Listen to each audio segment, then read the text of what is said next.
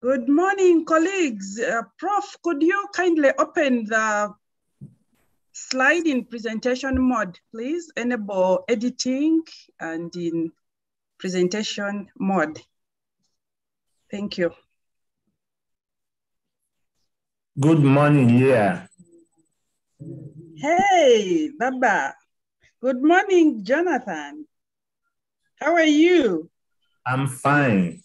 How is our dearest Ibado? Yeah, Ibadan is fine. Wonderful. Good to see you this morning. Thank you.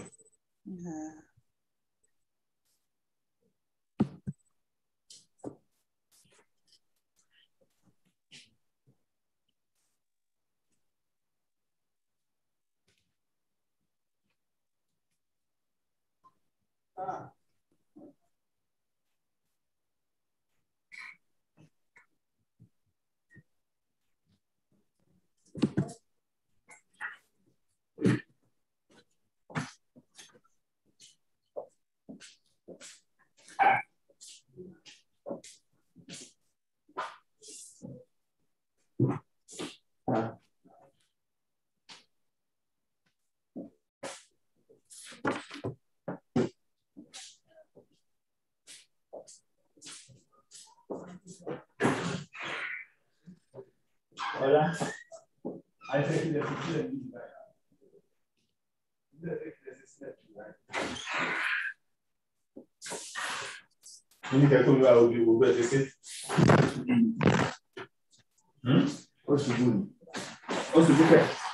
Actually,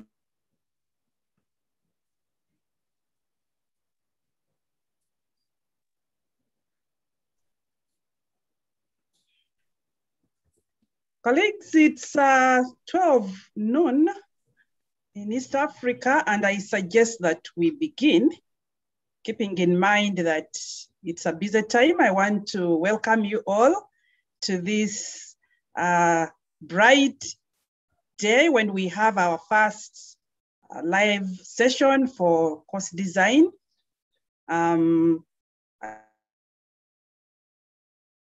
I want to welcome all our colleagues from across the continent, from Ghana, from Nigeria, from South Africa, and back home here in East Africa, Tanzania, Kenya, and Uganda. Most welcome to today's exciting session on course design. So we want to begin on good note. We know Mama is in the house, so we feel very warm and taken care of. And so we want to start our session. And on the slide, you can see all those, our colleagues that are working side by side us. Yes, move on. Yes, so this is the plan for our session. We shall have this 10-minute introduction where we go over the deliverables and the learning outcomes, and then we shall have a presentation by Prof. Hayemba for 50 minutes to digest and concretize the important principles and the practices in constructive alignment and others.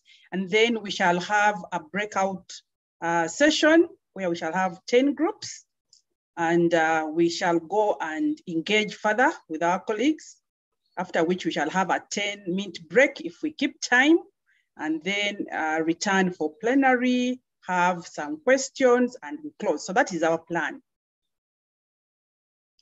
We'll move on. Yes, so we always want to remind ourselves as educators to always remind ourselves about the training rollout and the deliverables to give us an overview of the course all the time we start, so that we can position ourselves and see where we are coming from, where we are, and where we are going. So at the beginning of this engagement, we had the pre-training module where you got acquainted to the technology, to what the tools that you would need in this training. You started off with preparing some deliverables.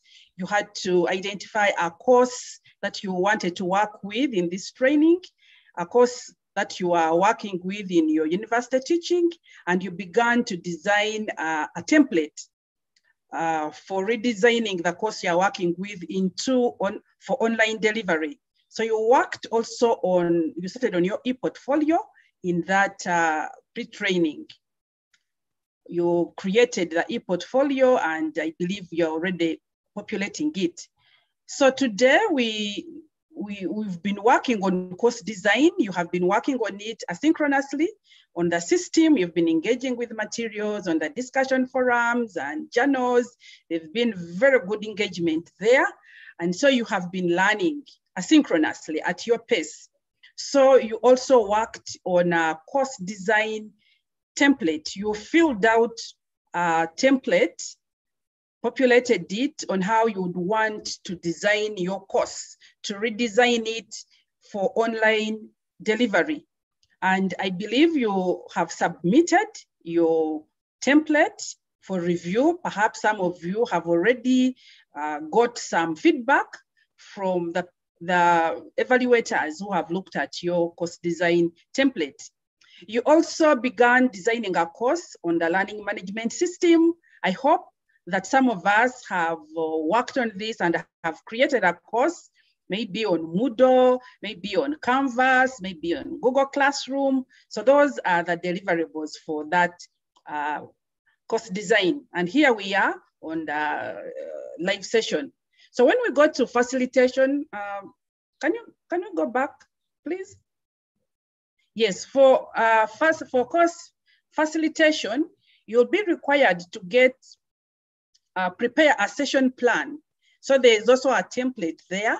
You'll be prepared to select from the course that you are redesigning, something that you can teach in maybe 1 week or one session. Since it is online, it could be delivered within a week. So this could be like a topic or subtopic of the course that you are redesigning. But now you want to select something small, minute, and then you prepare a session plan for that, and you will also submit that. Then another very, very exciting thing that will happen in course facilitation is that you'll have an opportunity to micro-teach. That is, you will teach us. We shall become your students. And in our groups, in the breakout sessions, you will teach a component of that session plan just in about 7 minutes. So you'll be trying out maybe a strategy of teaching, technology that you will learn about, and we shall see you in action, actually teaching us. So we shall have 2 deliverables there. And then in innovative assessment, we shall see how then after you have delivered, you have facilitated your course, how do you assess the course to ensure that the learning outcomes that you set out in your course design have been achieved. So the deliverables there is that you are required to submit a link to the e-portfolio that you began working on in the pre-training, but also you'll begin to prepare a rubric. You'll learn about all these things when we get to these modules. So those are the deliverables that you'll have to submit. And then finally, there will be that post-training where it's not compulsory, but highly recommended, like we always say. Thank you. Can we move on? Yes, so that was an overview of where we are coming from, where we are going. So for this particular session, these are our learning outcomes. This is what we expect that by the end of these 3 hours, you'll have achieved.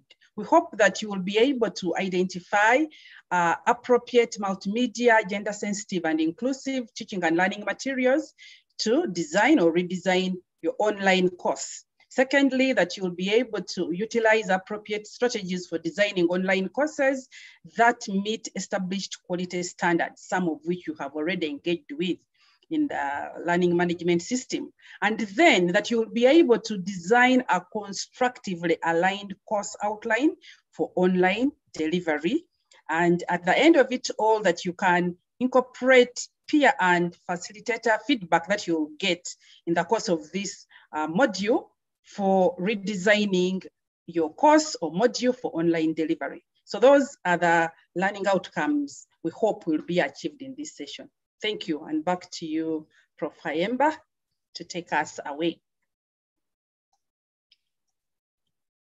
Thank you very much, Leah. Thank you for the introduction. And welcome colleagues from wherever you are to this, our first Synchronous session. So it's my privilege today to set you off by talking about design, online design of curriculum. I begin by talking about the context of curriculum development in this time, where we are, 2021. First, we have a lot of pressure from employers who demand specific competencies from graduates.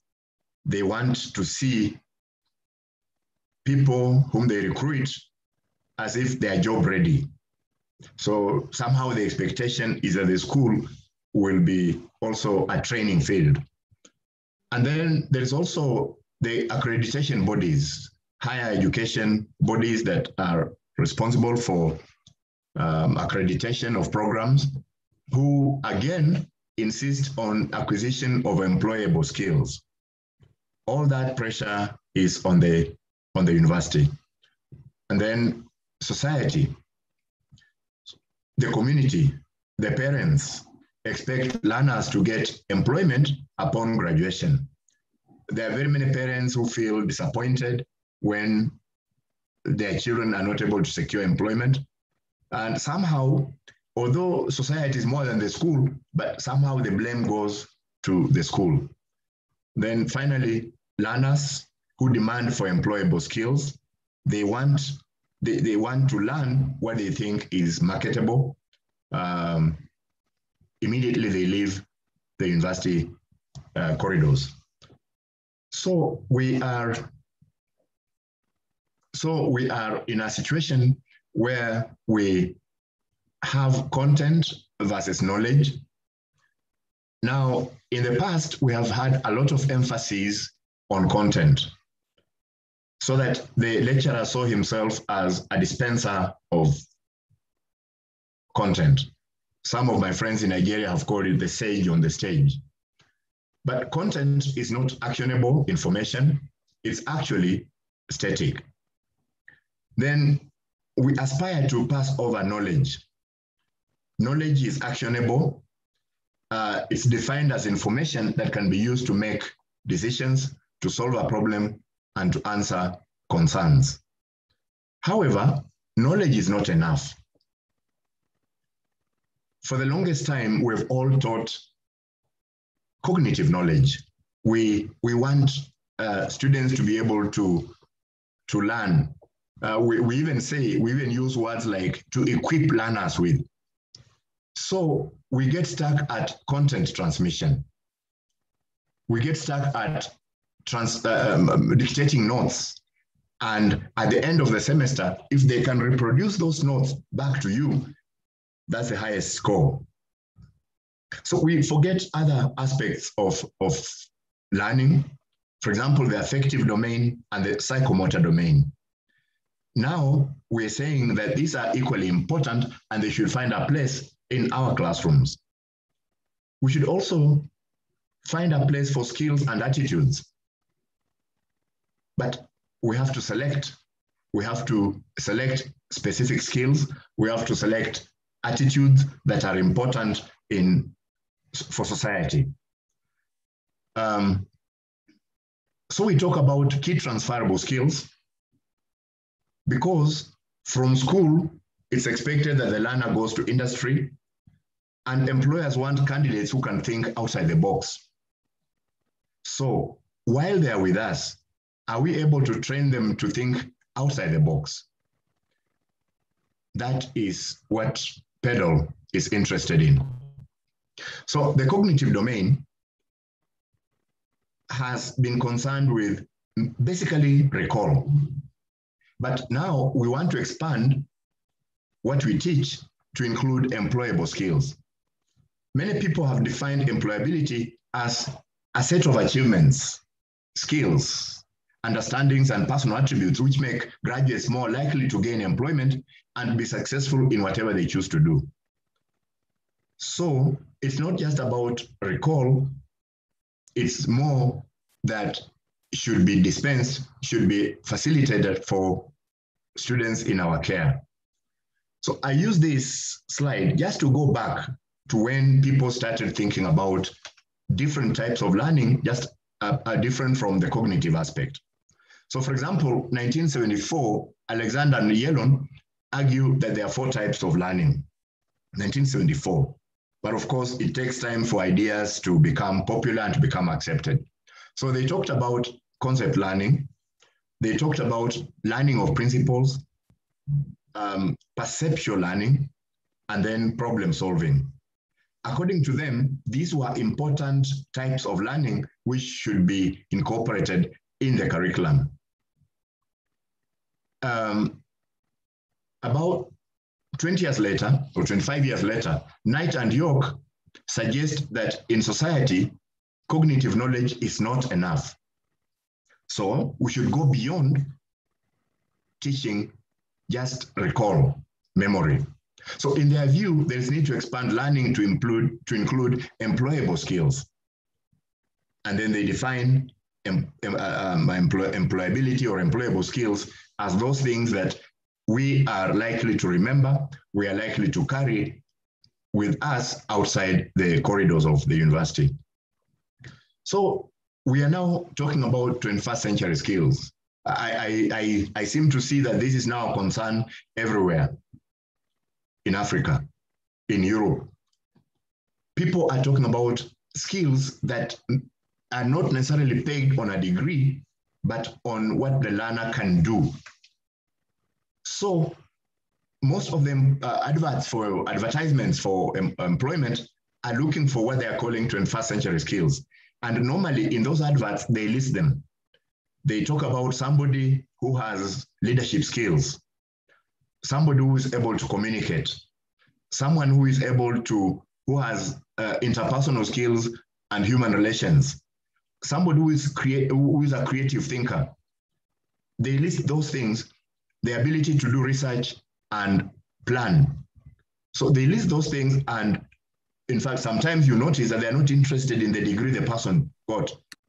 They want that ability to deal with problems in the organization.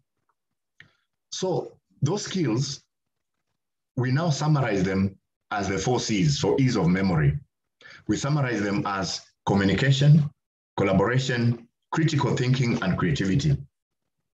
So these are just a way of putting together what they're calling 21st century skills in a way that we can remember them and ensure that we are teaching them when we are teaching. Whether you are teaching chemistry or public policy, you want people who can communicate, who can work with others in a group, who make sense out of data given, and who, when given a situation, they can use the information they have to create a solution. So we need to infuse knowledge, attitude, and skills in curriculum, in what we teach. We do this at a time when we are preparing the course outline. So colleagues, I'm sure many of us have done that work. We submitted our efforts. Just by doing the work, I'm sure it was an opportunity to learn. To learn, to ask yourself questions, introspection, reflection. So we are saying, are we able to infuse knowledge, attitude, and skills in the curriculum? Now, some things cannot be taught directly. For example, attitudes, but they can be taught indirectly. Although it's not just the teacher who has that responsibility, because sometimes the teacher teaches, and as soon as the learners go home and set up their TV, they start seeing the opposite of what the teacher was teaching. But we want to be able to facilitate acquisition of knowledge. However, we should facilitate that in a way that leads to recall, long-term memory, utilization. Then skills also. Each subject has some important skills. If you didn't have, it will not be on the curriculum. It will not be in a program. So whatever you are teaching, understand that it has life skills which are important. How do we infuse those into the way we teach? So now the new focus then is on knowledge, skills, pedagogy, and assessment. So we want to facilitate individuals to generate different levels of knowledge. This is something I'm going to talk about twice or so more.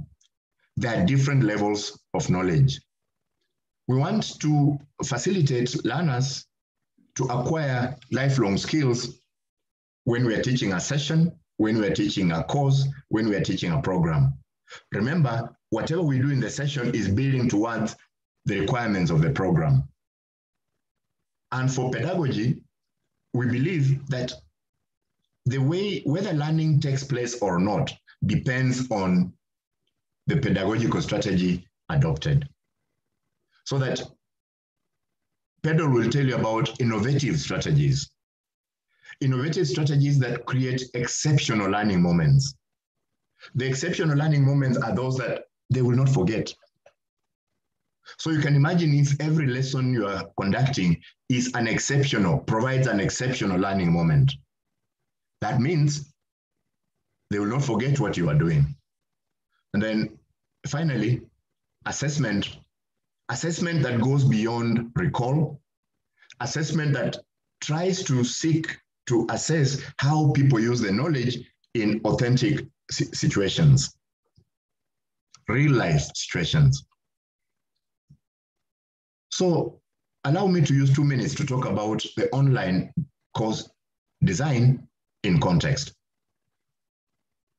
We had face-to-face, now we're talking about online because we've been forced in a situation where we must think about how to continue teaching even in the midst of a pandemic. So PedaL emphasizes a learner-centered, outcome-based approach to learning. In all that we're going to talk about up to the end of the 3rd week, you'll realize that we are talking about the learner as the center. Because the teacher, the facilitator doesn't teach, doesn't learn.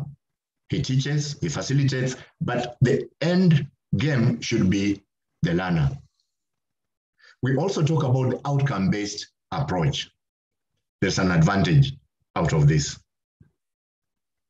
So we emphasize the ability, the performance of the learner more than the teaching processes, so that we shall persuade you to understand that it's not all the time the teacher talks that the learning takes place. The teacher can also keep quiet and the learners talk and there is learning taking place. So we emphasize learning outcomes because then they represent an adjustment, a shift from teaching to learning. So the learning outcomes emphasize what should be learned. And once they have learned, what should they do to show that they have learned? Not so much what we may have taught. But we also use this because, as you'll see in another 2 slides, that they enable easy integration of academic and vocational skills. So if society is interested in people with hands-on, people who can do, then the outcomes approach enables us to prepare learners with the cognitive knowledge and skills to be able to operate in the modern world. So colleagues, you want to look at your selection of goals, where you begin from the university strategic plan, which are general. You are not responsible for the strategic plan. It's usually handed to us. It's prepared every 5 years. But somehow the management of the universities create a certain direction that they want the university to go to. They have a vision. They have a mission. So we prepare academic programs to fit that vision and mission of the university. So we then come in at our level, we begin to develop academic program where we have objectives and outcomes which are general, which are long-term, which may be achieved in 4 years, the length of the program. So if it's a PhD, maybe 3 years. What should this person be by the time they get their PhD? And then more specifically now to yourself as a lecturer, you have your course, the course that you're teaching. So you have objectives and outcomes which are specific, but which are achievable in 1 semester. So when you're writing an outcome, the issue is it achievable within the semester? Because now you are not dealing with the academic program, which has got first year, second year, third year. Now you're dealing with your course, which is to be taught in a semester.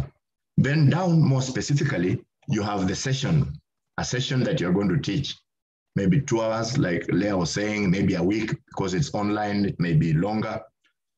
But you're talking about objectives and outcomes which are most specific and which should be achievable in 1 session. They should be achievable in the session that you are presenting. So that's just the same idea. Now, when we are designing our curriculum, we normally design backwards. So we start from the university expected learning outcomes captured in the mission and vision, then move backwards up to the lesson that we teach. But when we come to deliver, we deliver forwards. So we start with the lesson that we're teaching and move forward to capture the mission and vision of our university. So let's now talk about what has been said about learning, what we have been struggling to do. So I want to talk about Benjamin Bloom's and others taxonomy of education objectives, which laid out objectives for teaching at 6 levels. They had remember, comprehension, application, analysis, synthesis, and evaluation. That was in 1956. That was about 65 years ago. So after some time, Bloom himself had this to say, and is quoted by Anderson and Soniak.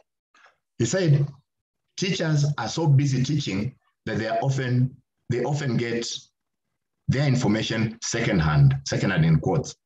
In this regard, Bloom said the original handbook was one of the most widely cited yet least read books in American education. Bloom was an American. He's saying in American education, his book was least read. Actually, it's a big thing. Now talking about American education, I don't know what you would say about African education. So many of us may have quoted Bloom 1956, but maybe those of us who have read it are fewer than that. So his colleague called Crathwell and his student, that lady Anderson, now revised the original Bloom's taxonomy and first published in 2001 and 2009. But they didn't do it on their own. They called many people, up to 400 curriculum specialists, scientists, to discuss, evaluate, and review the original Bloom's idea. But by the time Bloom went away, he had also begun to understand that his work of 1956 required review. So now, the colleague Crathwell and student revise it and change some things. So here they introduce now verbs. So remember, understand, you have to be careful with that one, apply, analyze, evaluate, and then they swap synthesis and put create at the top.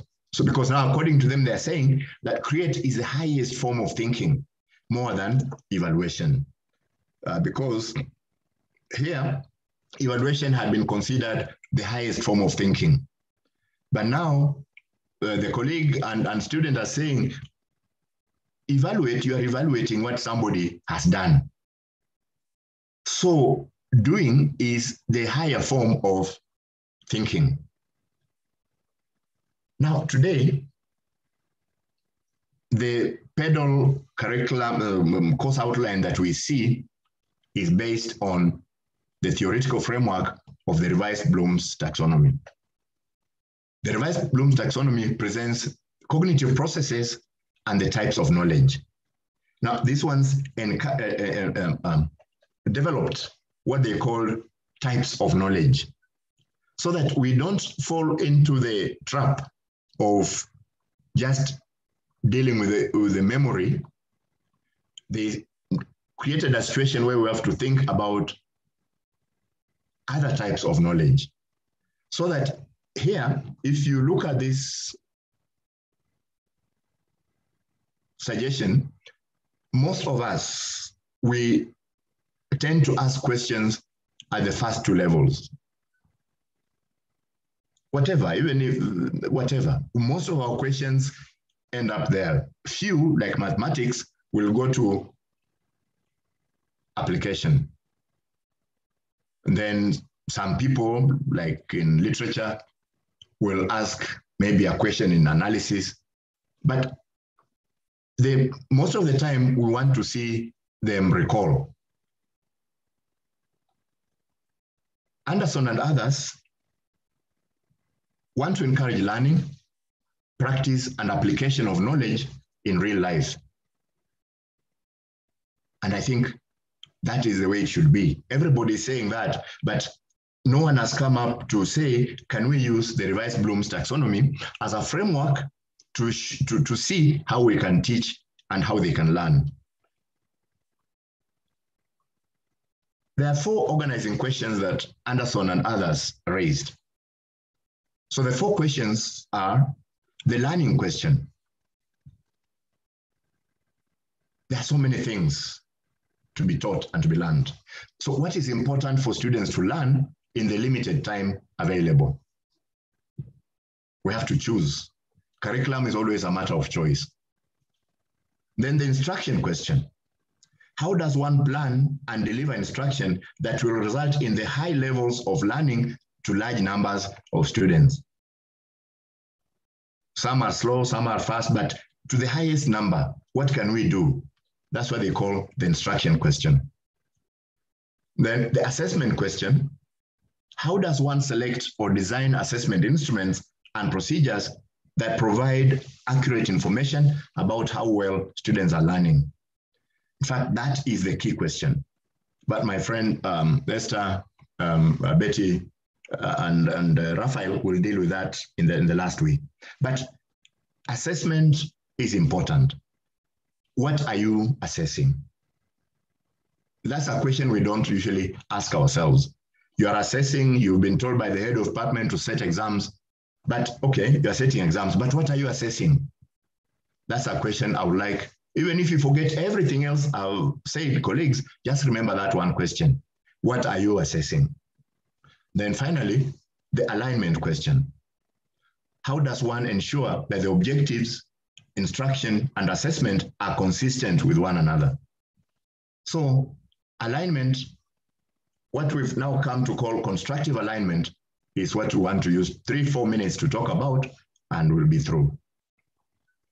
So constructive alignment is a principle made popular by John Biggs, which states that assessment tasks and learning out experiences must be linked to the learning outcomes of the unit of study. What are you assessing? So you must be assessing the attainment, the achievement of learning outcomes. If you are in Kenya, if you are a Kenyan, if you are at the University of Nairobi, you've been following the debate about CBC and homework and so on. So the argument is, if you are giving homework, then that's a learning experience. That's a learning task. The learning task must be associated, must be related, must be helping to achieve the learning outcome. But if it is not in tandem, then there's a problem. That's what we are calling constructive alignment. The learning outcomes that we write ought to be specific, measurable, and actually attainable. So if we align assessment tasks to content and learning activities, then we ensure that learning is efficient. So the concepts are three. Two, constructive alignment. So constructive comes from the concept, the idea that learners construct knowledge from environment and learning activities. They can create knowledge from what they see. They get meaning from what they create, from what they see, from what they do. And each one of us sees meaning in different ways, perhaps depending on our training. Then alignment is what the teacher does to ensure that assessment tasks are aligned with learning outcomes. The teaching tasks, the teaching experiences, the learning experiences, the assessment tasks must all be geared towards achieving the learning outcomes. So constructive alignment then is where learning outcomes, learning activities, and assessment tasks are all aligned. That is important. So Big's model, it had those three pillars where we're talking about learning outcomes. What should they be able to do to show that they have learned? Then learning experiences, what should they be able to learn? How do they learn so that they attain the outcomes? If you want them to learn how to drive a car, what experiences do you give them? It must be about actually driving a car. And then assessment tasks are those that reflect the learning outcomes. So if the learning outcome is to be able to drive a car, and the teaching learning experiences were about driving a car, then we expect that the assessment task should be about driving the car. That's what we're calling constructive alignment. But many times in our own teaching, we break assessment tasks from learning outcomes. We don't connect assessment tasks to teaching learning experiences, and therefore our program then becomes unfriendly to the learners. So this model seems to put expected learning outcomes in the center. What do you want them to be able to do? So we have teaching and learning activities which are designed to meet learning outcomes. We have assessment methods which are designed to assess learning outcomes. It should never be that we are assessing to catch those who are not attending classes. So that's constructive alignment. So now let me go to some components of the course outline that we develop for online learning. I'll just mention three. So objectives. Objectives have been changing over time, the meaning of objectives. But after the outcome approach was introduced through the Bologna process and so on, it is now used to refer to what the teacher, what the course intends students to learn. They describe what the student should be able, the target of learning. And they say teaching is an intentional and a reasoned act. So we have to know, out of all these things that we have, what we want them to learn. So we select. We have to make a deliberate choice of content because there are so many things to teach and to learn. But we cannot do everything, so we select. That's what we are referring to as reasoned, it's intentional, and it sets out to isolate those things that the learners should learn. So we set objectives to be able to give us factual knowledge, conceptual knowledge, practical knowledge, and metacognitive knowledge. What about learning outcomes? That's another important item in the course outline. So the learning outcome is a written statement of what the successful student is expected to be able to do at the end of the course. Learning outcomes carry an action verb and an object. Now, this coming from revised Bloom's taxonomy. So we should plan units so that we have expected learning outcomes which are precise, which can describe exactly what we want the learner to be able to do. Exactly what should they be able to do? So that we don't say demonstrate the ability to, instead of saying demonstrate the ability to, we should just say what they should be able to do. Just say what they should be able to do. So based on the revised Bloom's taxonomy, we now have the knowledge dimension. The first, factual knowledge, conceptual knowledge, also called intellectual or reasoning level, procedural knowledge, also called professional or practical knowledge. So people will say factual knowledge is knowledge what? Conceptual knowledge is knowledge why. Procedural knowledge is knowledge how. But then all this knowledge is useless if we don't have values. What we carry to life and what we use in life comes under the metacognitive level. But the fourth level is also about communication. It's about collaboration. It's about all those things that we mentioned as 4 C's. Now, when we want to write an outcome, we now combine a verb and a noun. So the verb from the cognitive process dimension refers to the intended cognitive process. But now it must be about something. What type of knowledge are we thinking about? Now that is just a framework which compels us to think, do I just want to teach them to remember? So we have a noun which comes from the knowledge dimension and describes the knowledge types that students are expected to acquire or construct. Whatever course you teach, it has knowledge, type of knowledge. Knowledge of what it is, reasoning, why, how, and the key transferable skill. So for example, I could say by the end of this session, the participant should be able to design an online course in public policy.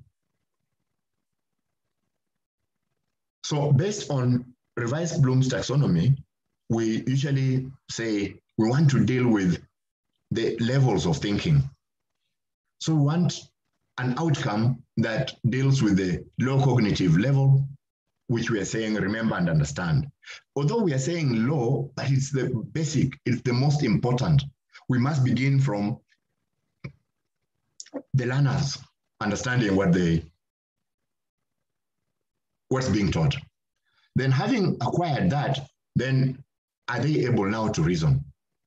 So then we say apply, analyze, evaluate, create.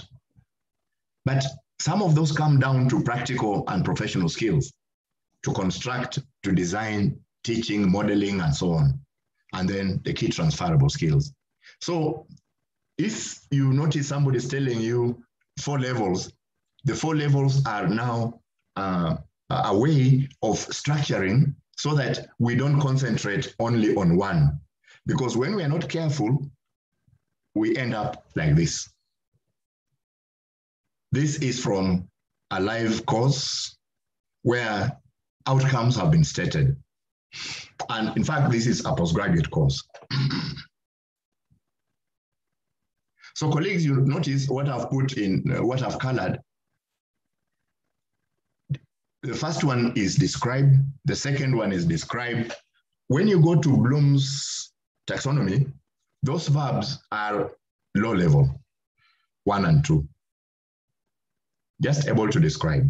So what you would be saying here, colleagues, is that you are teaching this postgraduate class in epidemiology to be able to describe epidemiology and historical evolution, to describe the epidemiologic methods, to describe different modes, to explain the steps, to describe. Then somebody will ask you, what about level 3 and 4? What about the professional skills that this person has come to do masters for? The practical skills. Because I have not done epidemiology, but I'm sure I can describe ethical issues in epidemiology.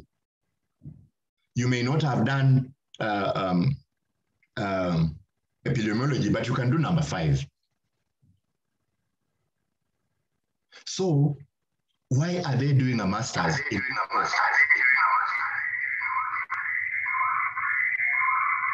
Hello. Okay, thank you. So why are they doing a master's?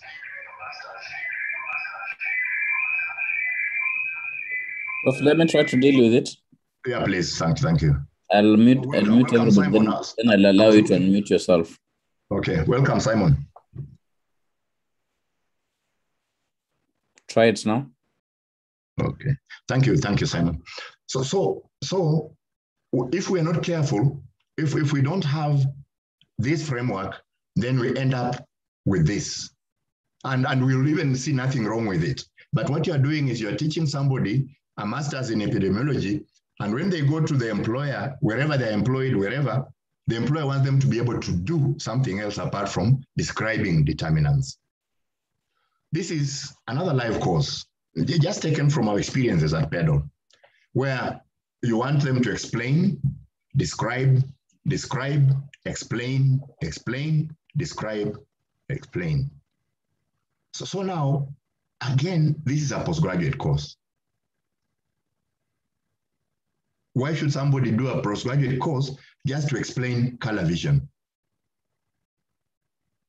That is the challenge, and that's why PedaL wants to make us, sensitize us, just to think about the higher levels of thinking.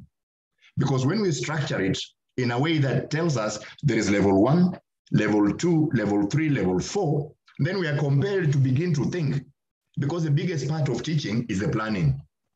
The rest is easy. But the planning is what we need to plan well, so that they can learn what is important.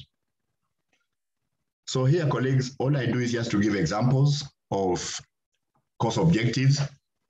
First, there's a STEM. This course seeks to enable learning about. Now, although it's an objective, notice we are stressing on the learning, the learner learning. Then we have them as a role of philosophy and research, characteristics of development, and so on. So that you can see number 4, you can call it a key transferable skill. That I learned to do it in class, but if I go to Ibadan University and my first task, I'm employed as an admin assistant, I can analyze, I can collect data and analyze. Outcomes, an example, again, we put the emphasis on the learner. And it sounds banal to have to keep repeating the learner should be, but it is a way of making you conscious on whom you're writing this for. You're writing for those people who should learn. If you don't do that, and then you end up writing for yourself, but you're not the learner. So the outcomes, there is a STEM, and then it gives us the type of thinking, the level of thinking that we expect them to be able to do. So for example, number 4, that they should be able to conduct effective data collection and analysis. So those are types of knowledge: factual, conceptual, procedural, metacognitive, which I've talked about. Finally, assessment. We said outcomes, activities, and now assessment. So the curriculum will be prepared by whoever, yourself, a department. But for you, the expected learning outcomes come first. You want to cover the content. You are focusing on the learning outcomes. You want them to learn. But for the learner, assessment comes last. They are not keen. In fact, as soon as you issue, even for PhD, as soon as you issue the course outline, the next question they ask you is, teacher, do you have past papers? For them, that is the curriculum. So for you as a teacher, assessment comes last. Unfortunately, from my experience, sometimes the assessment is not based on learning outcomes. Unfortunately, from my experience, many times the lecturer will not have a course outline. I noticed, I'm sorry to say this, colleagues, I also noticed that 4 or 5 of us just submitted blank things. That's okay, But it tells you that you are not able to do a course outline, not even the one you had before, because all we were asking is, even the one you have, just put it there, and then we can talk about that. You transform what you had. But about 4 or 5 people submitted blank. So for the lecturer, the assessment should be on the outcomes. But for the learner, they want to learn what will be assessed. So how do we deal with this now? As much as possible, we should reflect curriculum in assessment.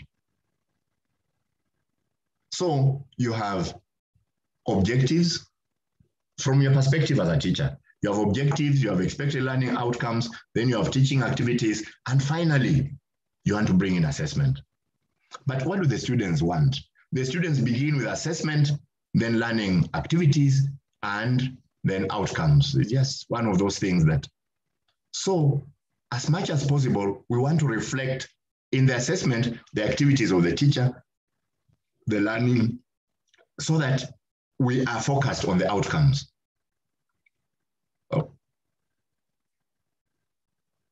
If we do that, then it means we are on the same page with the learners. So colleagues, I want to stop there and invite Simon to proceed with the next section. Thank you, Professor Hayamba-Ongeti, for that very insightful presentation. Now, I will, Prof, maybe the next slide, or maybe I'll share mine, don't worry. I'll just share my slide and let you know what we're going to do next.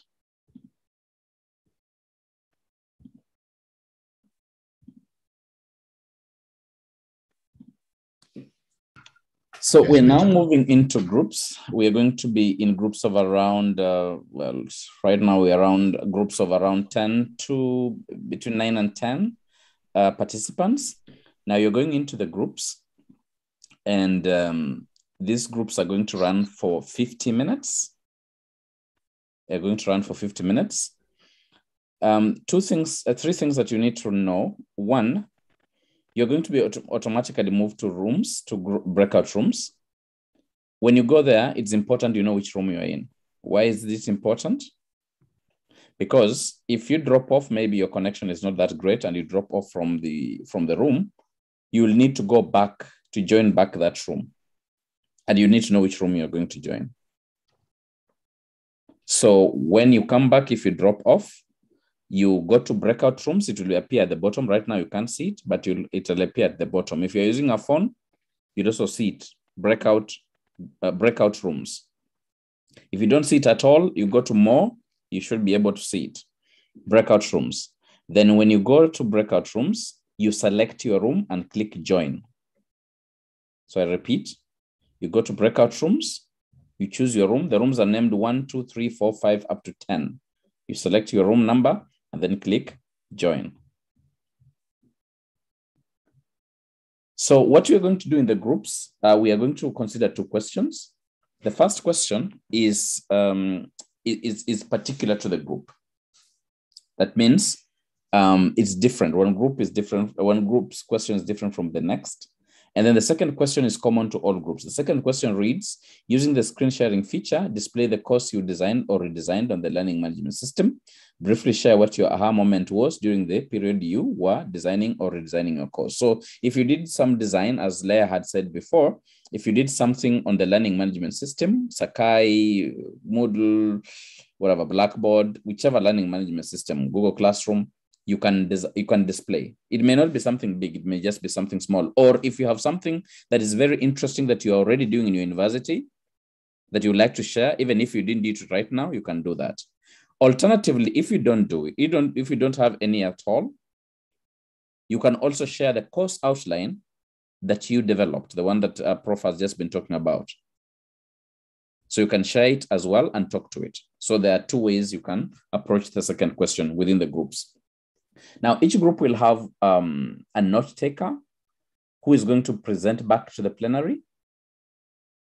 Now, it's important that this note taker makes critical points for question 1 and then just gives highlights of question 2. They're just aha moments. You're not going to narrate, this person came and presented, these were the issues that came up. No, they're just aha moments. For example, it was interesting for a group to learn that there's a big difference between objectives and learning outcomes because most people have been using them the same way, using them interchangeably, something like that, aha moments. Now, I'll not read through, okay, maybe let me just read through the questions very quickly. So group 1, you'll have Esther, Professor Babalola, and Patricia. In that group, you will be asking the question, to what extent does the outcome approach make learning more student-centered? Group 2, you'll have Haemba, Buki, and Wenjira.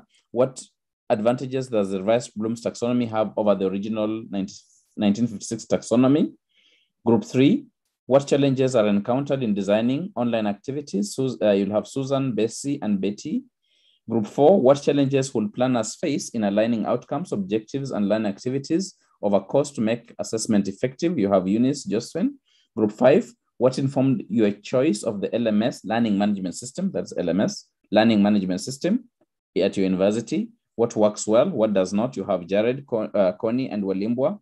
Group 6, what was your experience authoring multimedia content for your course? What tools did you use? What informed your choice of tools? What worked well, what did not? Remy and Natasha in that group. Group 7, what is the current situation of online learning in your institution? Is it synchronous, asynchronous, or both?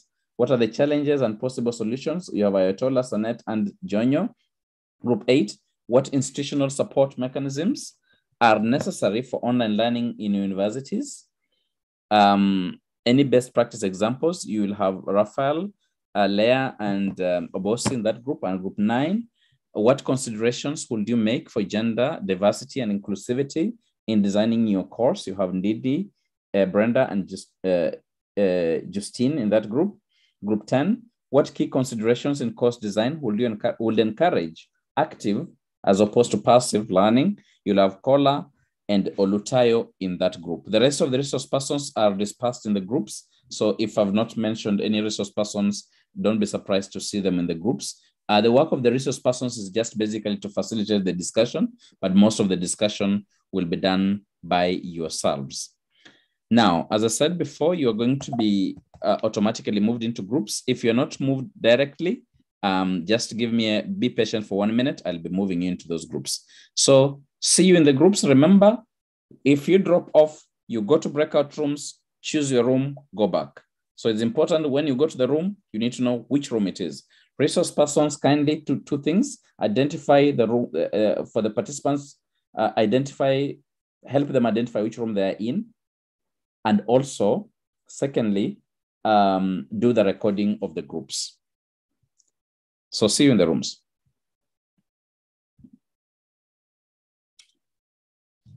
Okay, if you're here, it means you're not in a room. So I need to send you a room. It means when I was allocating, you're dropped off. So let me start with the resource persons. Eunice, you are a priority for me because your people must be orphans now. Group 4.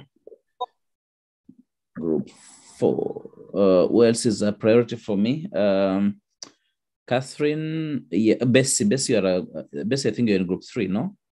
Bessie, you are in priority for me as well. Who else is here as a priority for me? No one else is a priority for me. All right. Catherine, I'll send you to group 10. All right. No. Okay, group 9. Group 9 is group 6. Group 6. Group 11. Group 11. No, not group 11.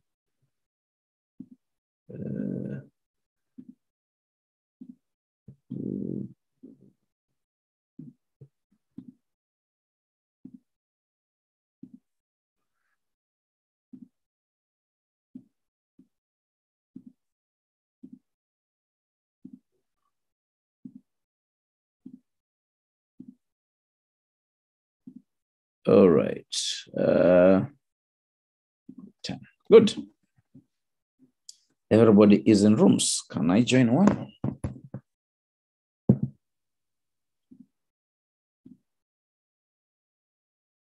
And switch off my video. Put up a slide explaining about how to join rooms and go discuss in rooms. Insert, new slide, blank slide, and come here and screen. Who is here? Who is here? I'm here. Catherine is here. Simon, good morning. Good morning. How are you? I'm good. Thank you. I've sent you to a room, but you did not join. So go to breakout rooms It and went click up. join. Yes, I was logged off. I've just come back now. It's been on and off. Yes, because I've sent you to a room already. So go to breakout rooms and click join. Okay, thank you. Perfect. Thank you. And I need to do the screenshot. Where is the screenshot?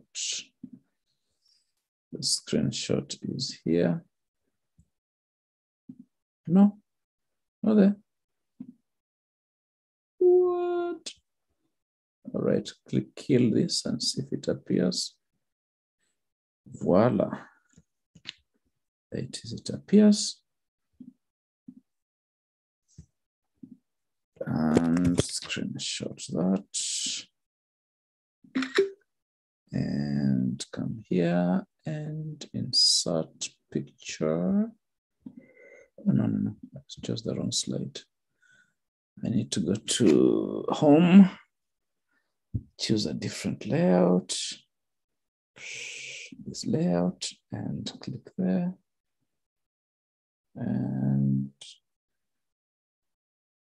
break documents and say that and do that.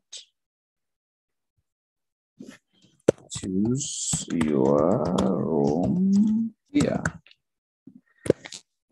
Click rooms.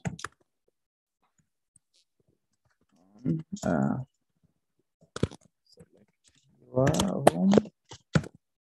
Click join.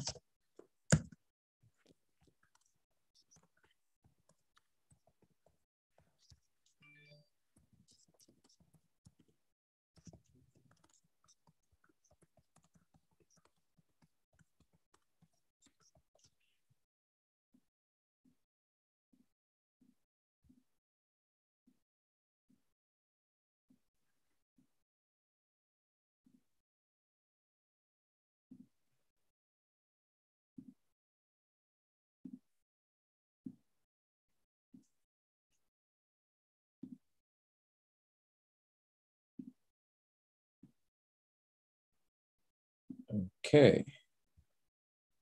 Design ideas.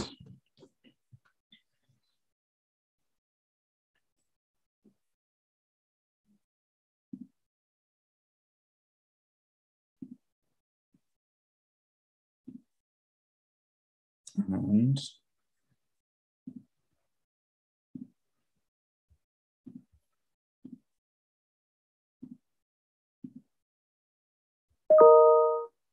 slideshow from current slide.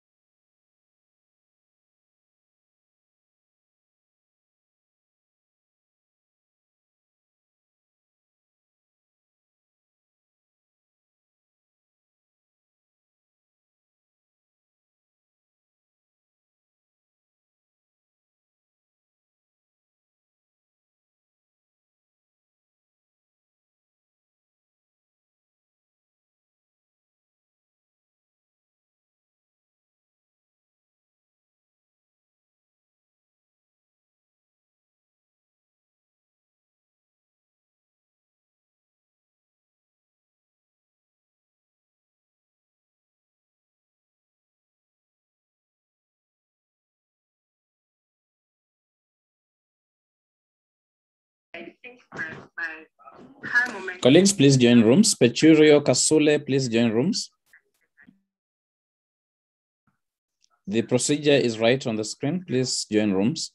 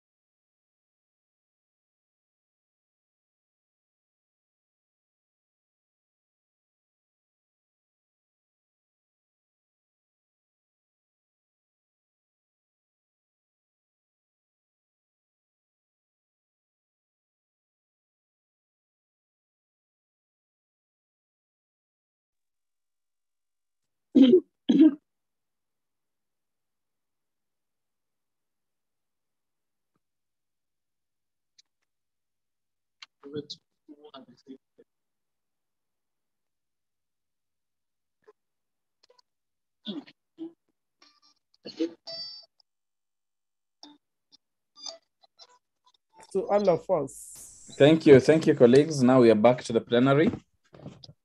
Can we take 5 minutes of a break? As those who are taking notes, compile it together. So we That should would be very good. Let's break for 5 minutes.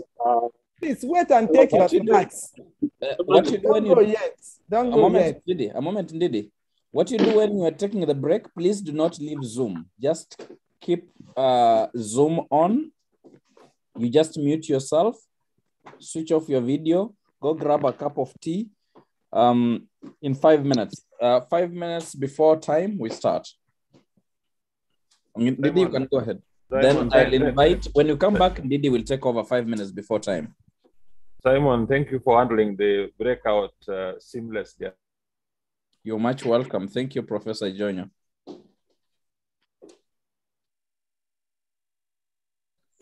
So is the break on now, Simon? Yes, it has. A minute has already been taken from your break. Okay. We have a break until 5 minutes before time. I don't want to say 5 minutes before 1 or before 2 because we're in different time zones. Yes, okay. So the next 4 minutes, the break will be over.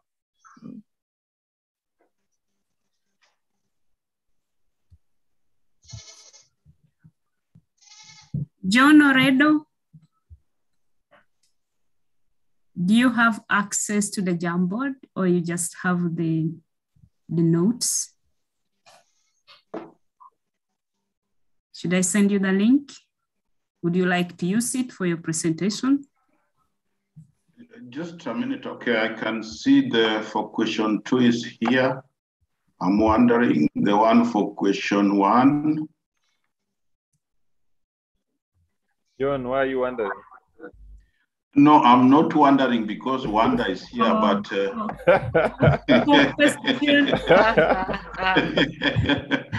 John, for question 2, we had 2 very similar themes. That is the aha moments.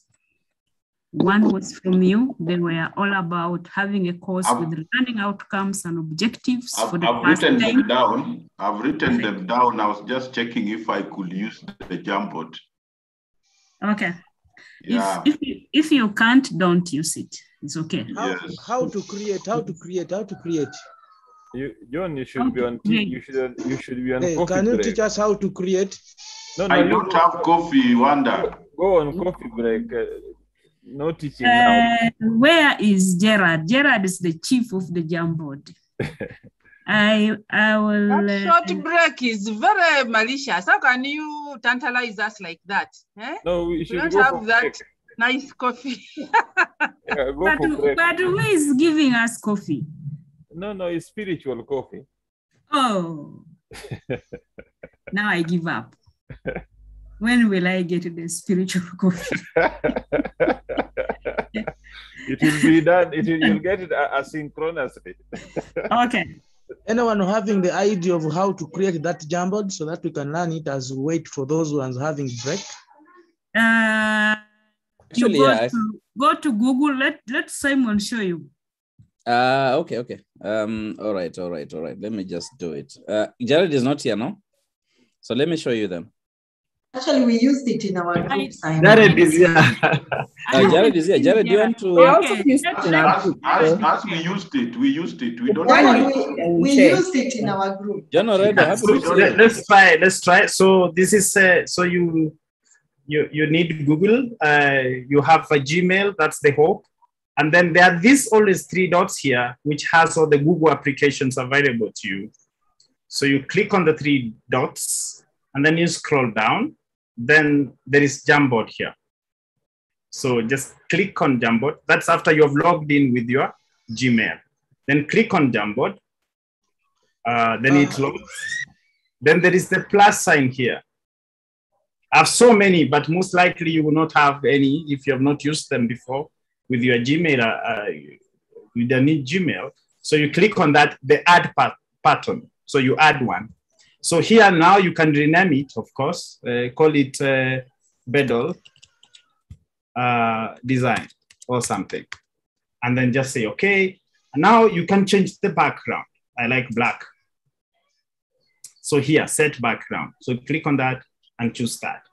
Then once you do that, to add another board, because this is just one board, you can see 1/1. You just use this create frame, create a new frame. So you see, I have now 3 of them, but each one of them has a white background. So let's go to number 2. So I creating the board. The best way to actually create a new one with the same background is actually to click on this down arrow here and pick on the one you want to duplicate and right click on that and say duplicate. So I can continue doing that if I wanted. Okay. If I want to remove, like I have an extra one, just right click again, right click and say delete. It goes, delete. So you can do that. And what is more important, once you have created it, you can add a stick note, like say first board.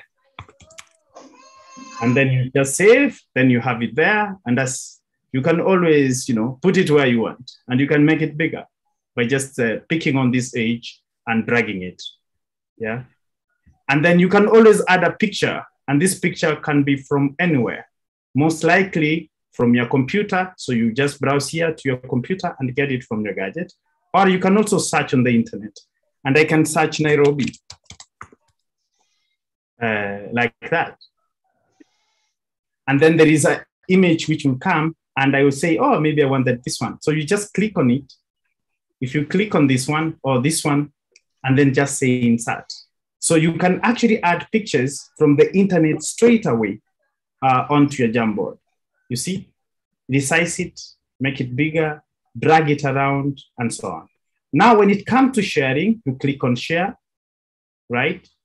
And you have to make sure that all the people you want to access it, they have rights. So you change this here, because now I want everybody here whom I don't have the address to access. So I would say anyone with the link should be able to access it, but not just view, but edit. So I say edit, and then I say done. So I go back here to share, and then I copy the link.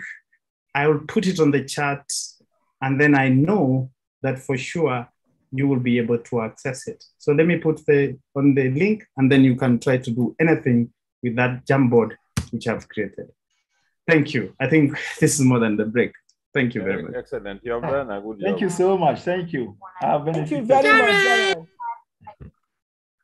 Yeah, Jared, you always have. Sorry, I just came in the middle of the discussion. What do you use your Jamboard for? Would you like to do something? Yes, repeat John, a bit. John, are you ready with our Jamboard now? After the tutorial? Jared, we've also done a Jamboard. Yes, I have one. I have one ready. Okay. That was the other one. The next one I'll talk because I also like talking. Remy, maybe you must share. My Jamboard is dark. That sounds weird. What's the Jamboard used for? For collaboration. Yeah, like you want all people to be able to collaborate whenever you are doing a project, like share their ideas and so on. Wow. I think, Jared. I think what we do, Natasha, if you agree, once we are through with this session, we can, those who are interested can stay on for maybe 5 minutes more. And Jared will be happy to take you through the Jamboard again for those who are not following during the break. During the break, we decided to have our own private lesson with Jared. It's called Jamming with Jared. The lesson can be repeated 5 minutes after the session is over. So if you would like to know if you still were not around or you still want more information about that, please, after we are through with the session, the whole session, don't log off. Jared will be able to take again Jamming with Jared for 5 minutes. And for those who have Jamboard, Yeah, Simon will do that for me because I will have to give a talk at 3. Simon will do that for me. I'm Okay, sure. I will do it for. Yeah, on my behalf. Yes, thank you. It's not but it should be called jamming with. Yeah. Exactly. All right. With Jared. And maybe just for the benefit of everyone, as I explained in our breakout group, as facilitators, we also continuously learn. It's lifelong learning.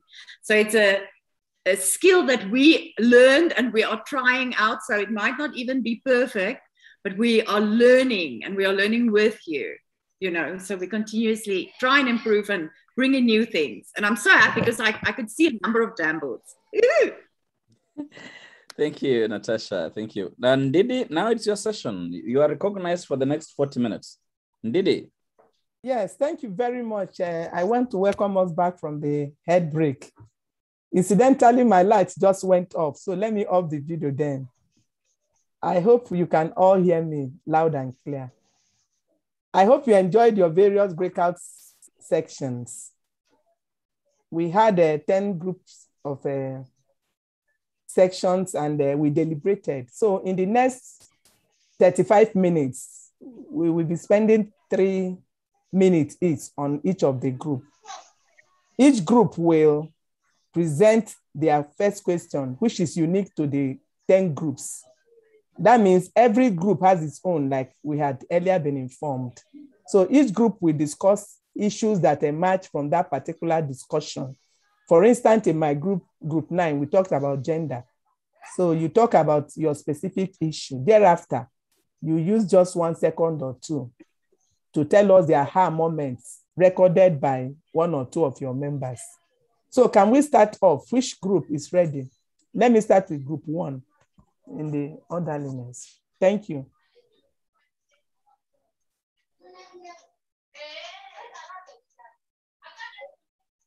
Group 1, please. Christine, do you have the Jamboard? I sent you the link. Me? Would you want to? Is it me? Christine, group 1. Okay. Group 1, please. Okay.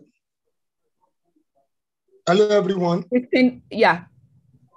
Christine, can you share, or else I'll share the screen? Let me share the screen. Okay. All right. While she's helping us to, while Esther is helping us to share the link. Thank you. In group 1, we had 12 participants, while the coordinator was Dr. Chris Umago from Ghana, and the recorder is Adebola Adekoya from Makerere. Yeah, and it was from Makerere.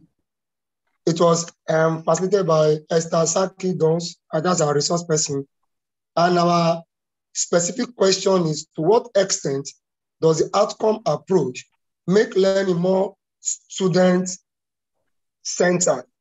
And we were able to discuss and that it teaches a course that has the objective of being applied by students when they get out into the laboratory world.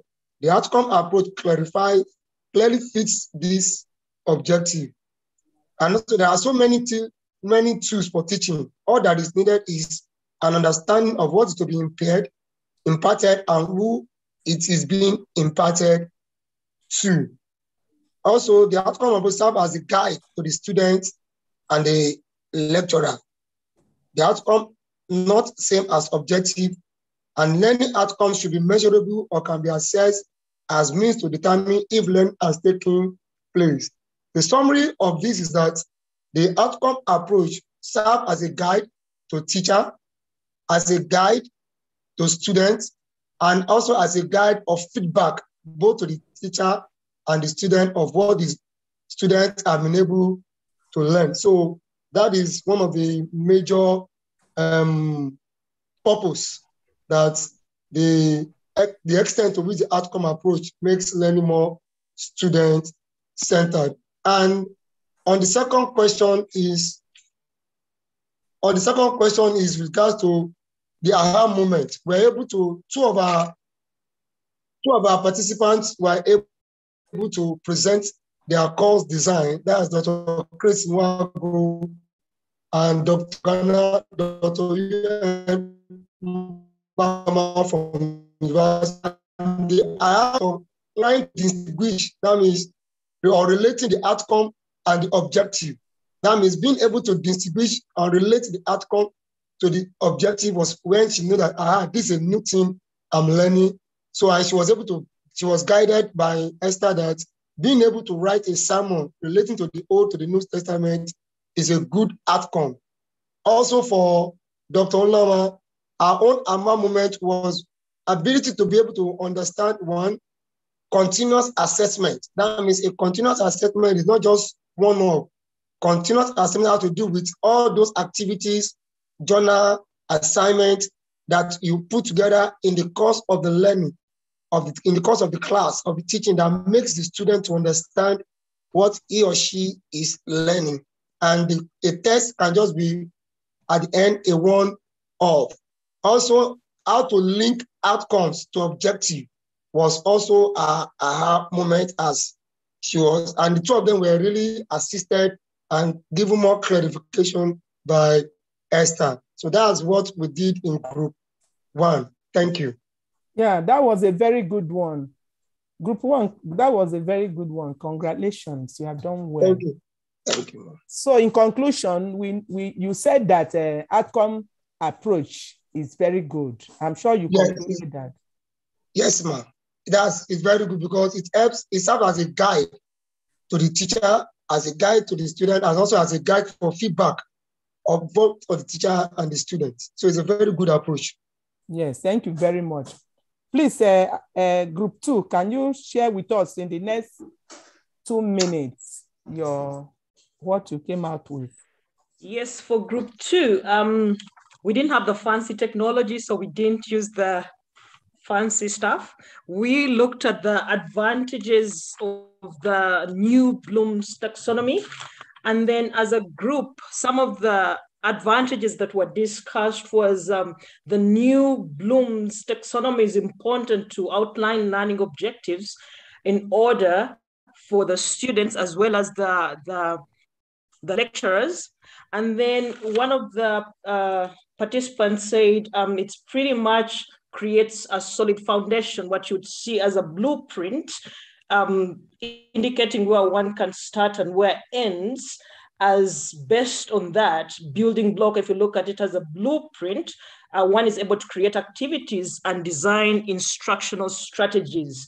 And we looked at we debated about the new verb that was introduced to create, replacing synthesize. And this pretty much is, although it was agreed that the new verb replaces the old one, synthesize, the argument was one cannot create without synthesizing. So pretty much the new one gives us that idea and students are able to create. It's also more student-centered as opposed to teacher-centered. So all the design of the material is more from the student point of view. In terms of the aha moments that came up, 2 colleagues or 3 did present their outlines, and we received feedback from the hosts, and some of the aha moments were in the description, where most of us, if I could generalize, had not considered, when we're describing the audience, hadn't considered a few elements like the location and the geopolitics or the gender. So it was one of those aha moments where you design something and you don't put into consideration how many people are expected for the module and where they're coming from and what it is to consider. The other aha moment came into in terms of objectives, where most of the objectives were not reduced to the 4 types of knowledge that our professor had discussed in the session. That's it for group 2. Thank you very much, group 2. That was a very, very good interactive section you had. Please, group 3, can we have your presentation? There's a request here on the chat board that if you are speaking, you put on your video, your mute. But I had earlier pleaded that I should be excused from it because they just took the light where I am in the office. So it's very dark. But for other speakers, kindly put on your video when you speak. My apologies for that. I could show the face after the presentation, if that's fine. I'm sure everyone can see me. Yes. Thank you. Yes. So my name is Joachim for group 3. Can I go ahead? Yes. Please go ahead. We are listening. All right. So we looked at the what challenge designing online by as our first key point.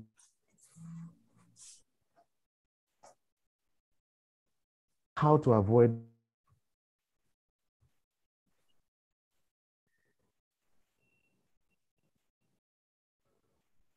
I don't think we can't see or hear. I don't think it will work. It's really bad. It's dropping. Can someone in your group present if your own network is not working fine? Who else is in your group?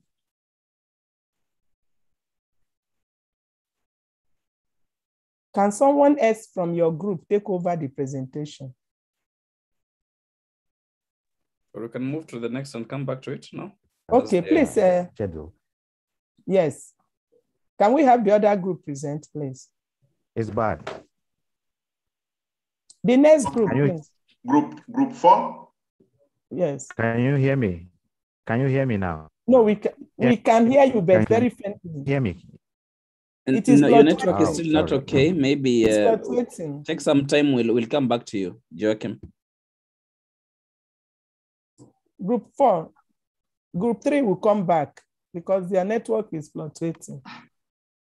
Okay, I'm presenting for group 4. I'm John Oredo from University of Nairobi. Let me just share our Jamboard. I guess you can see it. Yes, our question was to identify ways of aligning outcomes, objectives, and learning expectations of a course to make assessment effective. And in the brainstorming session, we came up with what we can see on the Jamboard, that design learning activities that meet the outcomes, learning outcomes, creating a sequence. All the 4 components should be linked. Focus on skill development. Assessment should be drawn from the learning activities. Outcomes should be central as you design. And then also frame student expectations clearly. In the process of framing student expectations, you also reconcile those expectations with the course objectives. And then finally, shift attention from exams by assessing practical activities. So those were some of the points we got as a way of aligning outcomes, objectives, and learning expectations of a course to make assessment effective. I think what was central is that learning activities should be geared towards making assessment effective. The aha moment was one colleague shared that for the first time in his teaching life, he's having both objectives and outcomes as separate sections of the course outline. Another colleague shared the interesting thing that for the first time, he could indicate means which is going to use to support the learners. He always knew that he would want to support learners, but this time he was able to list specific means by which he was going to support the learners. We were also interested in the opposite of aha moment, but that's a story for another day. Thank you. Thank you very much, Group 4. You are highly appreciated. I like the efforts. And I'm sure that other colleagues will appreciate your efforts at aligning the objective with the learning outcome and the assessment, as well as the activities. It was very, very explicit. I want to call on Group 5, except if Group 3, if their network is now stable. Otherwise, let's proceed to Group 5. Group 5, please.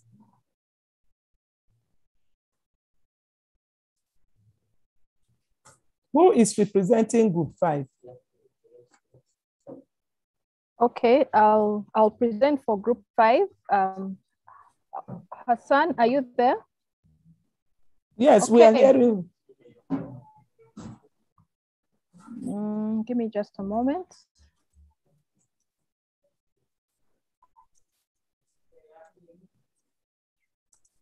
Yeah, so this is Group 5. We looked at the learning management systems, and we looked at what informed the choice of the LMS at our university, what works well, what doesn't. That was the main question we were looking at. And so you can see that these were the different universities represented in our group. Makerere, Nairobi, Lagos, Ghana, Uganda, Matters University. And most of the learning management systems were either Moodle or Sakai, with Moodle being the commonest and Sakai being used mostly by University of Ghana. So this is what we used. We had a Jamboard that had different boards. So what works well here is what people shared. The first is that you can integrate multimedia content like videos and images. The other is that you can upload resource materials, conduct quizzes, assignments, and assignment management. The third was flexibility, so learners can access the material anytime. And then the other one was the discussion forums and the wikis work really well. And then we went on to discuss what does not work well, which is kind of like the challenges. And we had a number here as well. Learners cannot be reprimanded with appropriate tone of voice because of course you're kind of not working in real time or, face-to-face. Then there was server limitations. So bandwidth limitation resulting in a system crash when large students join at the same time.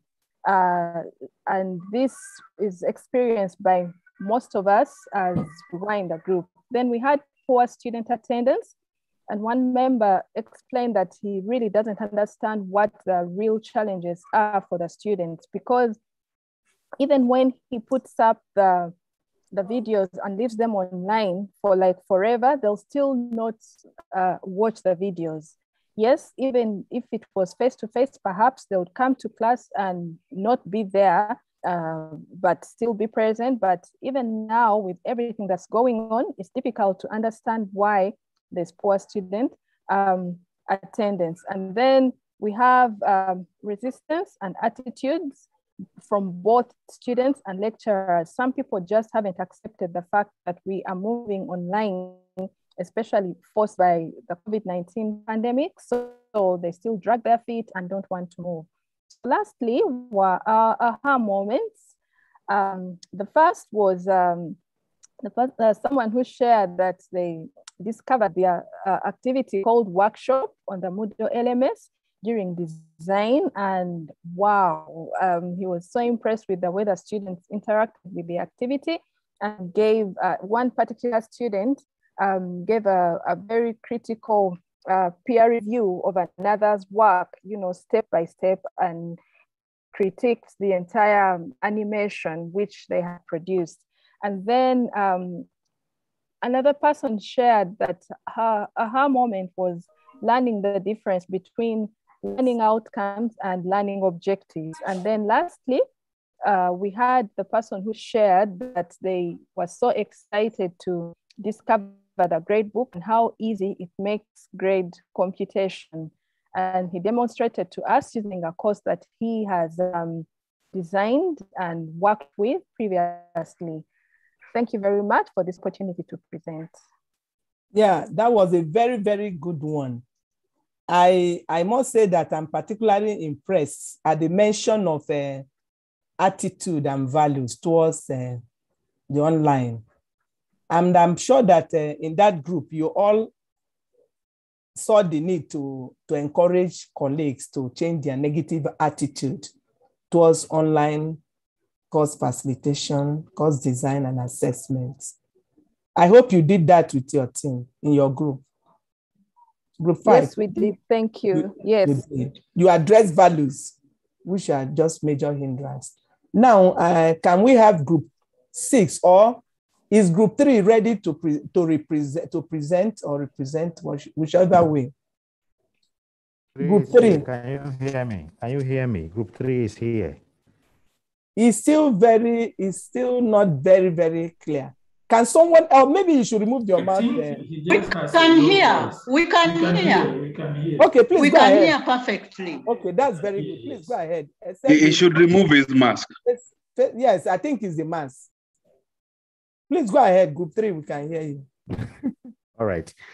So we looked at what challenges are encountered in designing an online learning activity. And a few key points came out. One is how to avoid monotony. We found that it is very easy to keep repeating the same set of activities in trying to elicit perhaps different responses. The second one was about how to align the different activities so that you can meet the objectives that and the expected outcomes of learning that you have set out for yourself or the students. And tied to this is how you can use assessments, feedbacking to be able to achieve this. We found that this is a bit difficult, and perhaps it's because we are also a bit new to online learning. Another question that came out clearly was how to find, and also that we felt that not everybody, but a majority of us are not too familiar with the systems yet. So our inability to navigate the online platforms completely, we're for now hindering our capacity to deliver complete or holistic learning. Tied to all this is the perennial problem of poor internet that has bedeviled me this morning, and the fact that during this course in particular, and while we have had to do these activities, some people are having to multitask because previous activities have had to be ongoing. So these are some of the key things that came out and that have been identified as challenges encountered during the design of online learning activities. Regarding aha movements, 2 key ones stood out. The first one was that following the design of an activity and a deadline for assessment, a lot of students came back asking for an extension. So what do you do? If you haven't thought about this before, how do you set about to allow this to happen and not disadvantage those who have already satisfactorily completed the assignment, for instance? And then secondly, that if you design something and that you need to put out there, say a video or something like that, it is important that you look at it again critically and be very happy with it before you post it, because you don't want the situation where when you've posted it and this has happened, then you find that it's not exactly, or it's not saying exactly what you wanted to communicate. So these were the 2 aha moments that came out clearly from our discussions. Thank you very much. Yes, thank you. That was a good one, group 3. You actually did a very good work. Can I call on group 6 to briefly tell us what the outcome of your discussion as well as the aha moment in 2 minutes? Thank you. Yeah. Thank you very much. Group 6, we shared our experiences in using multimedia tools and what informed the choice of those tools, what were some of our challenges, what worked and what didn't work. Well, quite a number of us agreed that this gave us an opportunity to try out all these new multimedia tools. And one of our colleagues even stated that she was more of a traditional teacher, but this kind of provided a new learning process for her. What we realized was that we all learned how to use tools such as the the link web pages. We learned how to use PDF files, record our lessons, usually put them on audio. We also tried to use videos from YouTube, and we tried to use links to internet readings and slide presentations as well. What we realized was that a lot of the choice of these tools was informed by the outline of our courses and the objectives, as well as the outcomes we wanted for our students. So at the end of the day, picking a particular resource or a particular reading web link all was dependent on what outcomes we wanted for the students. And we tried to ensure that the outcomes matched some of the choice of tools that we use. Then again, we realized that one colleague remarked that he was quite interested in how he could use PowerPoint for interactive, as an interactive channel in his lecture or in his lectures. Yes, and so he was excited to learn new ways to use PowerPoint to author an interactive course. Then again, we tried to go through one of our colleagues' course design template for a blended and online course. And so she taught principles of open and distance learning. We looked at her delivery mode, her course objectives, her expected learning outcomes. And we tried to find out whether they were aligned in terms of the learning activities and the learning outcomes, as to whether they were all aligned to the assessment methods, as well as the design to assessing the learning outcomes. But then we also noted that, she noted that it was just a design in process, and she was going to try and amend it to ensure that they all tallied. We also realized that learner support was very key and very important in some of these things. Our aha moments, we had a few aha moments. I'll just mention two of them. One of our colleagues noted that she's been able to now break the technological phobia by being able to try all these tools. And using these processes enables us to get closer to our learners. And then also we are able to focus on the content more. Thank you. Thank you very much. Can we have group 7 now? Group 7, yes. Yes. The task reads, what's the situation of online learning in your institution? It was agreed that almost all institutions use both synchronous and asynchronous sessions, though the depth of usage differs from institution to institution and also per department. However, all facilitators are encouraged to use both synchronous and asynchronous sessions. In some institutions, it was observed that they use Zoom platform, but the facilitators said that they are challenged with the students who don't want to talk, students who are dormant during Zoom sessions, and somehow it kind of negatively impact on the lecturer or facilitator's performance. More so, the situation of e-learning. Some institutions, in addition to Zoom, they use Moodle platform. Moodle complements Zoom during the teaching learning process. However, it was discovered that some options are not tapped. There are other tools. That can be used instead of just using the Moodle platform just for as a repository and for posting announcements.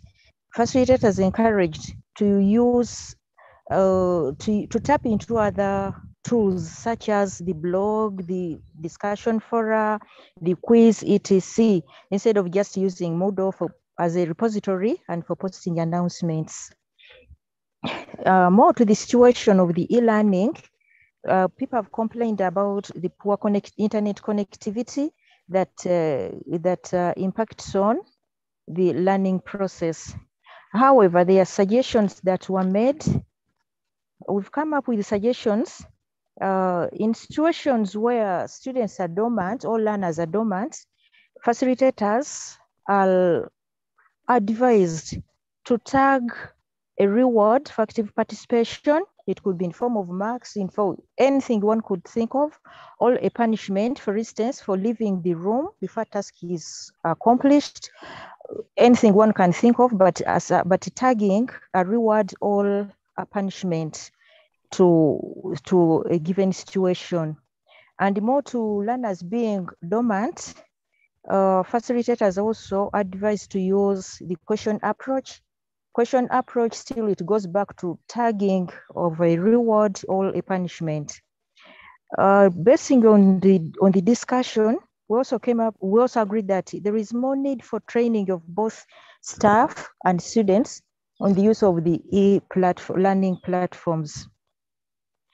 Someone suggested that, for instance, at the start of a Zoom class or a Zoom meeting, Zoom lecture, it would also be good to create a relaxing environment at the start, as this would help to shed off the fears and laxity learners could have come with to class, give class a wide interpretation.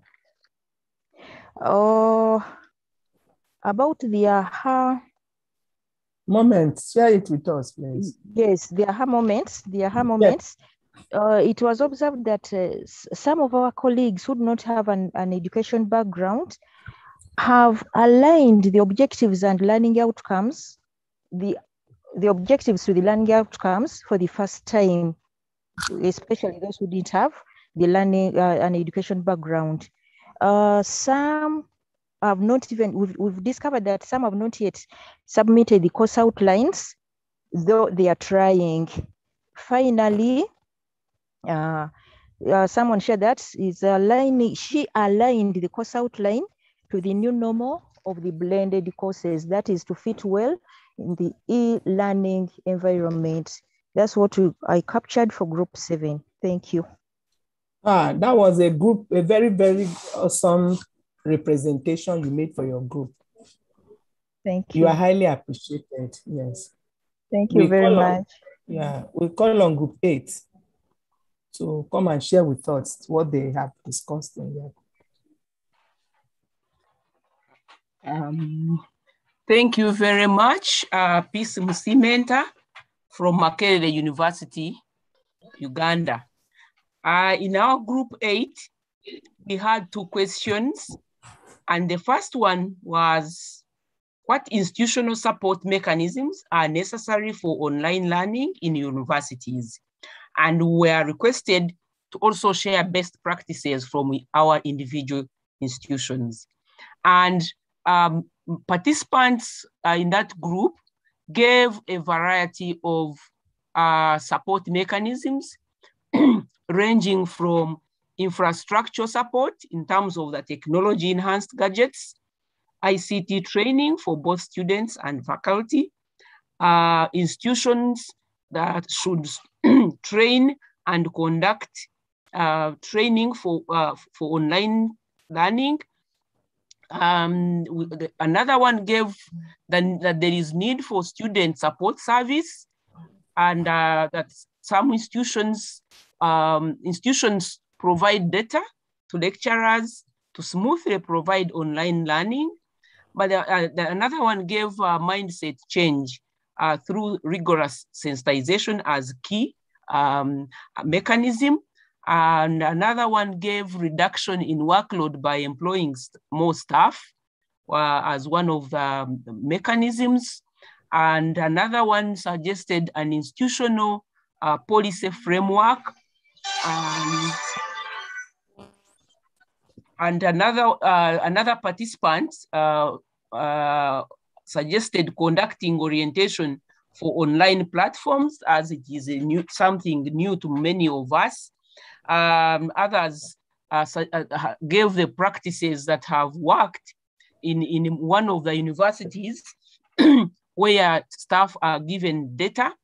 That one in Ghana and in Uganda, UMU. Then there was also suggestion that there is need for institutional partnerships to share learnings so that we learn from each other. And the 0 rating by service providers like MTN, those that provide internet data, has also worked in some of the universities, including Makerere University. The aha moment, the best examples or practices, provision of desktops that have speakers and that would be helpful to avoid using earpieces, because some colleagues work together in the same offices. Then we also suggested stable internet connectivity, and you could all see how it was disrupting us even here. So those are some of the highlights that Group 8 suggested as key support mechanisms necessary for online learning in universities. Thank you very much, Group 8. Our aha moments, sorry. Yes. Yes, we also had our aha moments. Many of us ability to use other elements. In 1 second. Yes, such as Google Classroom, others understanding how to create a course in Moodle, others the realization of applying constructive alignment, and many others have really made our day and as our aha moments. Thank you. Thank Summary. you very much, Group 8. I am sure that others are particularly impressed by the fact that institutions realize that they have a role to play. It's just that they provided these various roles in different dimensions and different quantity and quality. Thank you once again. Can we have Group 9 present to us? Okay, Group 9, I would just like to share my slides, and I hope you can see them. So for Group 9, our question 1 was to look at considerations you would make for gender, diversity, and inclusivity in designing your course. And I would just go through the major considerations. For gender, in designing your course, you need to consider issues that cut across both genders. And also consider that in like a male-dominated class, you need to encourage female participants to respond. You need to ensure that your language is sensitive to both genders. And in our group, we advocated the use of plural pronouns like they, so that it doesn't, it promotes inclusivity for the genders. And then also in selecting your media, you have to ensure that it's not stereotyped. And for diversity and inclusivity in particular, we saw that you need to consider your audience.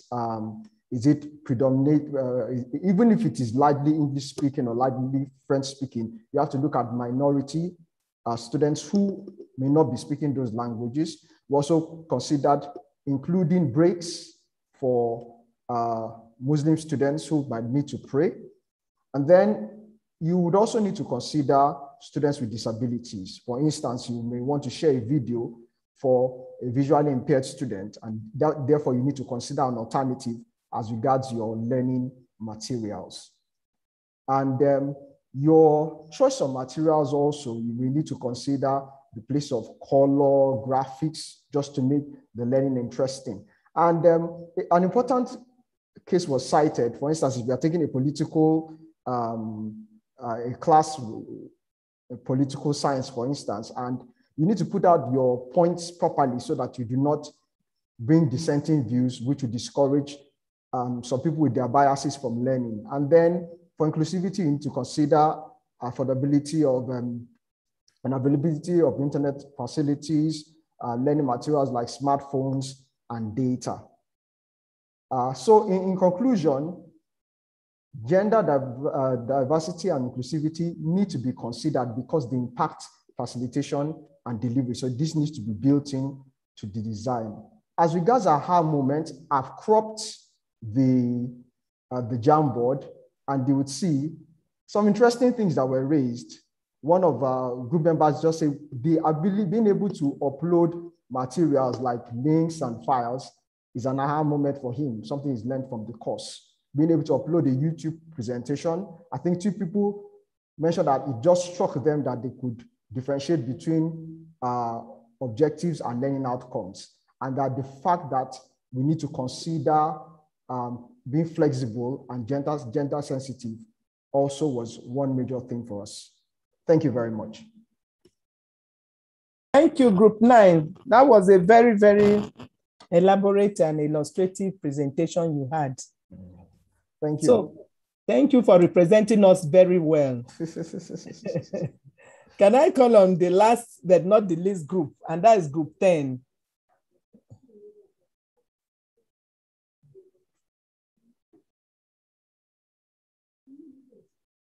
Okay, this is Group 10. Our question was in the key considerations in course encourage active rather than passive learning. And here briefly they are, in order to encourage participation of learners, we need to choose appropriate teaching and learning strategies like case study, role play, brainstorming, discussions, group work, and group projects. But also we can post questions on the discussion forum and encourage students to respond. In that way, they'll keep active during the course. But on the assessment bit of it, we need to give a constructive feedback that would encourage students to continue working hard and learning. We need to develop a motivating welcome message at the beginning of the course so that they begin to see the value, they take interest in learning this course, and that will make them participate. Another thing, we could also state learning outcomes that promote activities by use of active verbs, like design something, apply that knowledge, be able to discuss and to evaluate, so that during the teaching and learning moment, when we focus on that, then the students will be able to participate. Then we need to focus on the role of motivation in the teaching and learning process, so that when there is a behavior that has been exhibited that needs to be appreciated, we need to do it appropriately. And we also need to encourage students to share their experiences in class as much as possible, so that they begin to see that they can contribute to the knowledge that is being generated in class and can also apply it in their life situation. And then we need to let learners introduce themselves right at the beginning of the class, so that when they're put in groups, they already know themselves and they have no fear. Our aha moment, I'm going to pick only 3 out of the many that we had. One of them was being able to incorporate participatory delivery method of teaching and learning in the course. This person has ever taught this course, but the methods were not participatory. And then another one was being able to incorporate videos from YouTube's and TED Talk that matched the course content, some of the courses, the topics that were being presented. And then to discover that the learning outcome do not align with the course content. So this person is going to redesign the learning outcome to be able to align with the course content. Thank you so much. Thank you, Group 10, for that presentation. Any other contributions, comments, observations? I don't think we have any. So, Simon.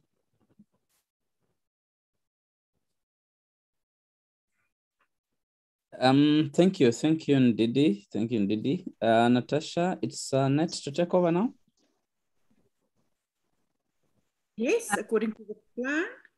Thank you very much, Simon. I'm just going to put my video on. I hope people can see me. I'm having trouble with my internet, but it's my privilege to really conclude with the take-home message from the entire online design session that you've gone through. And I must say that it has been really very enlightening and valuable, all the presentations that came to the fore this morning. And I really want to commend on words like the use of technology, inclusivity, alignment. Those are really words that we all have to use in this online environment. So my task is then to ask if there are any questions from anybody in the room regarding the online design session, and if there are any take-home messages from anybody in the audience that they would like to share with the rest of the participants. So can I ask for anybody to share?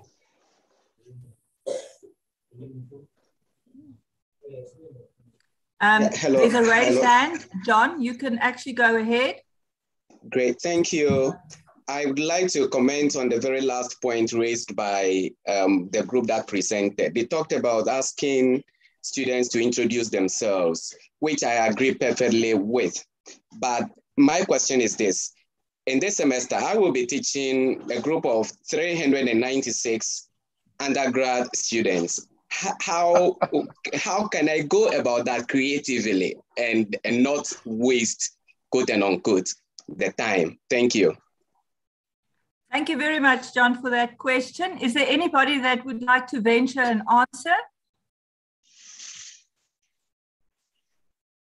Then, John, maybe from my side, I would like to suggest, we've seen these wonderful Jamboards that came up. There's other technologies such as Padlet. And when we do training with lecturers, we ask them to introduce themselves using that technology. So it won't take any time away from your lecturing time, but it would give the rest of the class access to information regarding their fellow students, and you can use that to introduce everybody in the class. Maybe you can try that with a large class like the one you have. Thank you. I'm so grateful. It's a big pleasure. Is there anybody else? I saw other hands. I can't see anybody now with a hand up. Is there anybody? Richard, you've got your hand up.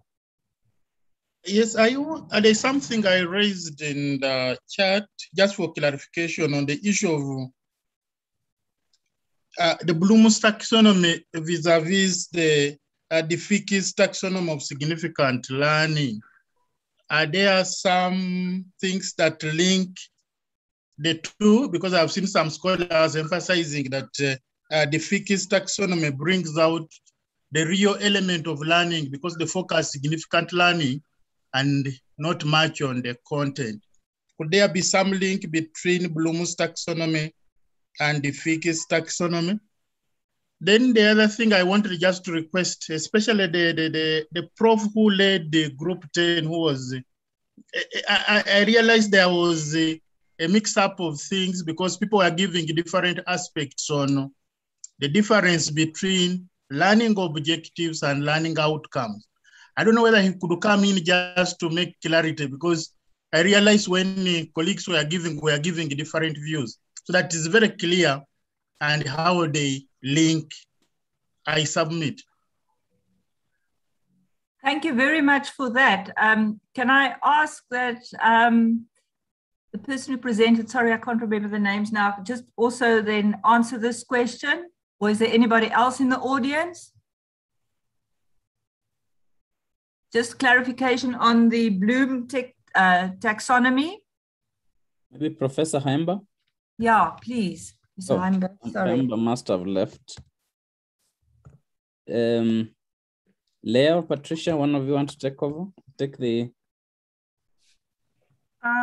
Simon, thanks. I could do, I missed, my internet was shaking. I missed the question on Bloom's taxonomy, but I could clarify on the course objectives and learning outcome. If the question was clarified, my internet was shaking, so I missed the question on Bloom's taxonomy. But let me say, let me clarify how we differentiate course objectives and course learning outcomes. And then you can, first of all, realize that you can have these objectives and learning outcomes at course level, which is like the general course, like your course you are teaching, it could be maybe CAS 120, the course that you teach. So at the level of the course, you can have course objectives and course learning outcomes, the way we are learning them here. Then also for the session, that one lesson that you are going to teach, you can also have session objectives and session learning outcomes. So I like to look at it like two sides of one coin. So the course objectives are what the course expects to achieve, like the aims of the course. So that is from the side of the course objectives. So these are the things that you would like in terms of knowledge, skills, values to develop as a course. Then on the other side are the learning outcomes. Those are like literally the results from learning, and they're from the perspective of the learner. So what is the learner able to do successfully to demonstrate that they have learned, that they have mastered the intentions of the course, which were the course objectives. So we look at them as two sides of the same coin. They are all about intentions. Intentions of the course are the course objectives, and then the actual evidence that the learners have learned are the learning outcomes. So what are the things they can do? What are in terms of the skills, what are the things they have learned?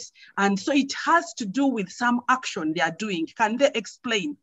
Can they describe? Can they develop a strategy? Can they maybe communicate something? So we look at this as two sides of the coin. One are the intentions of the course or the teacher. Those are the objectives. And the other are on the perspective of the learners, what they have actually learned as a result of engaging in the course. Thank you very much for that. Does that clarify your question regarding the outcomes and the objectives?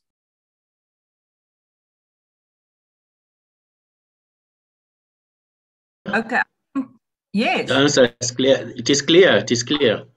Okay, and then as soon as Professor Kahemba has joined us, we will ask him then just to clarify on the Bloom question that you've asked. Professor is in here, but I don't think he got the question yet. I'm here, you can ask now.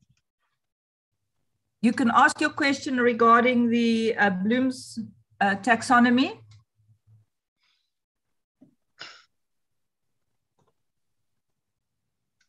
Hello? That was Richard who asked. Richard, would you like to rephrase your question?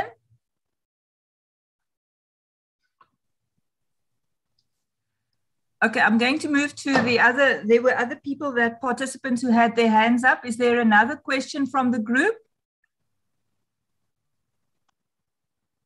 Are there any other participants that would like to ask a question or who would like to share their take-home message from the entire design sessions that they've attended?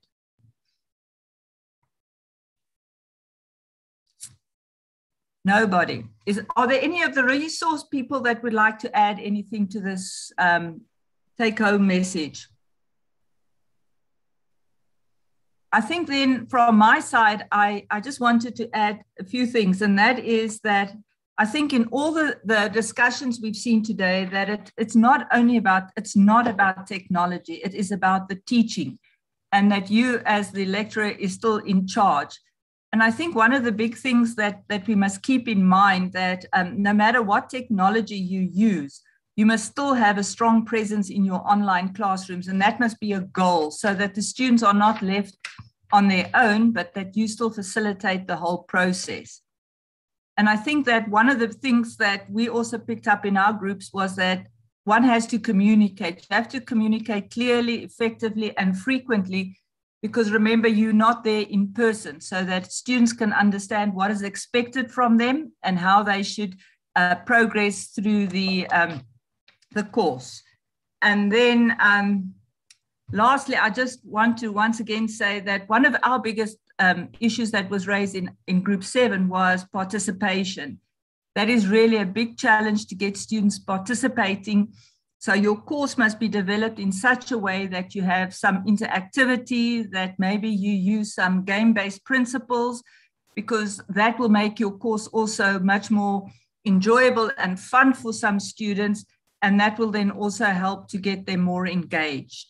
So thank you very much for this opportunity, and I wish you all well. And then the last thing I just want to say that please, you must all reach out. You have all been assigned a tutor. You can ask your colleagues. We noticed also that some people are still struggling doing their online course, but please don't feel alone. You are welcome to ask for questions. Thank you.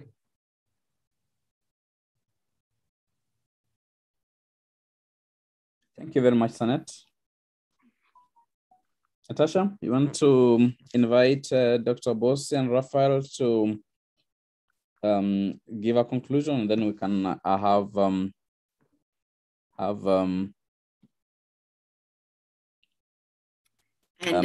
PedaL.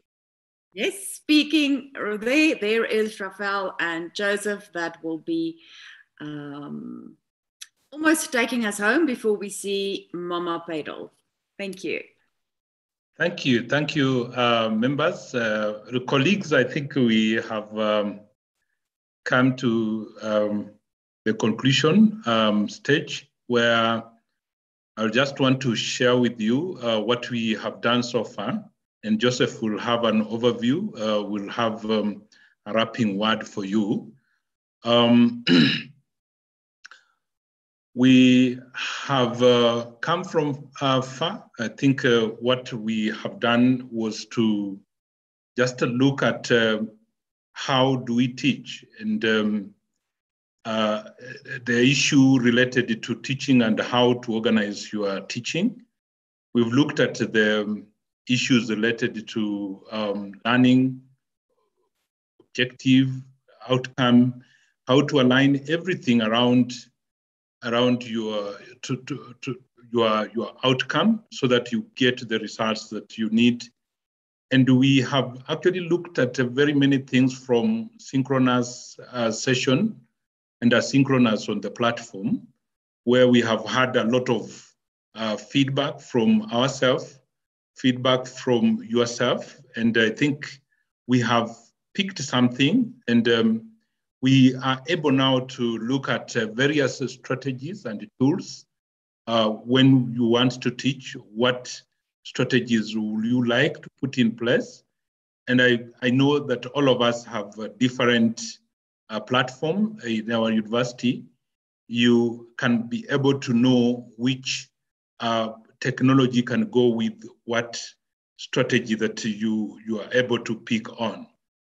We have, even in this session, we have actually had a lot of feedback from ourselves peer-to-peer, and also we have had peer to resource person. And I think this is enhancing our position to be able to design the online education program. So where are we heading now? We are going now to facilitation. Facilitation is also another very exciting session that you're going to experience, both asynchronously and synchronously. We are also going to engage ourselves in a lot of discussion on the forum. We are also going to look at suitable tools and technologies that can be used for facilitation. So we are going to examine and evaluate a lot which one can we use in our university. And also we are going to look at what we planned and to see how do we pick the best strategy, what works and what does not work. These strategies, all of them have been tested. They are able to deliver, but you need to know what learning objective do you need to pair with which strategy for the best results. We're also going to share ideas online on the platform. We're also going to evaluate each other and get a lot of support from ourselves, and both online and synchronously, like what we are doing. This is a very exciting stage where we are going. Facilitation, we are going to use your session plan, an area which you need to maybe allocate 7 minutes and present to us and teach us. It's very, very exciting. We learn a lot from each other. And this is where now I have also learned a lot from colleagues who are teaching various sections. So this is a platform where we need to get feedback on what we will now take to the practice out there. But apart from that, there's certain things that I need to mention, that from 16th of September up to 20th, we will actually be meeting you asynchronously on the platform. And I want to encourage you to visit the platform and be able to respond to the tasks on the platform. You'll get us there. We'll be able to support you. We'll be able to also maybe challenge you to think. And also we will also like to learn from you. And from 21st of September, we'll have the second live session. And this will be asynchronously, and we'll meet here in the Zoom. And we'll be able to do what we have done today. And this helps us to go deep, to dive deep into understanding the technologies that are there, the pedagogy strategies and approaches that we can actually pick and be able to ensure that our students achieve their learning outcome. On Friday, we'll be able to go now deep into micro teaching. That is on 24th, micro teaching. And this is where now we'll maybe we will request that you, out of what you've designed, you pick a section which you'll facilitate for about 10 minutes. You'll not tell us, but you'll teach us. You'll make us your student, and you'll also try to motivate us to engage into whatever you'll be teaching us. Apart from that, we also encourage that submission of session plan to be done, and this is due on 18th. Please ensure that this is done. And therefore, I think I want to thank you for engaging with us, both on the platform and on this during this session. And I'm looking actually forward to more engagement online and more questions and learning from you, and also learning from each other. I want to invite Obosi to say, maybe to wrap up with a comment. Joseph? Thank you very much, Raphael. And thank you very much, colleagues and participants. It is nice to come to conclusion after, let me call it a day well spent.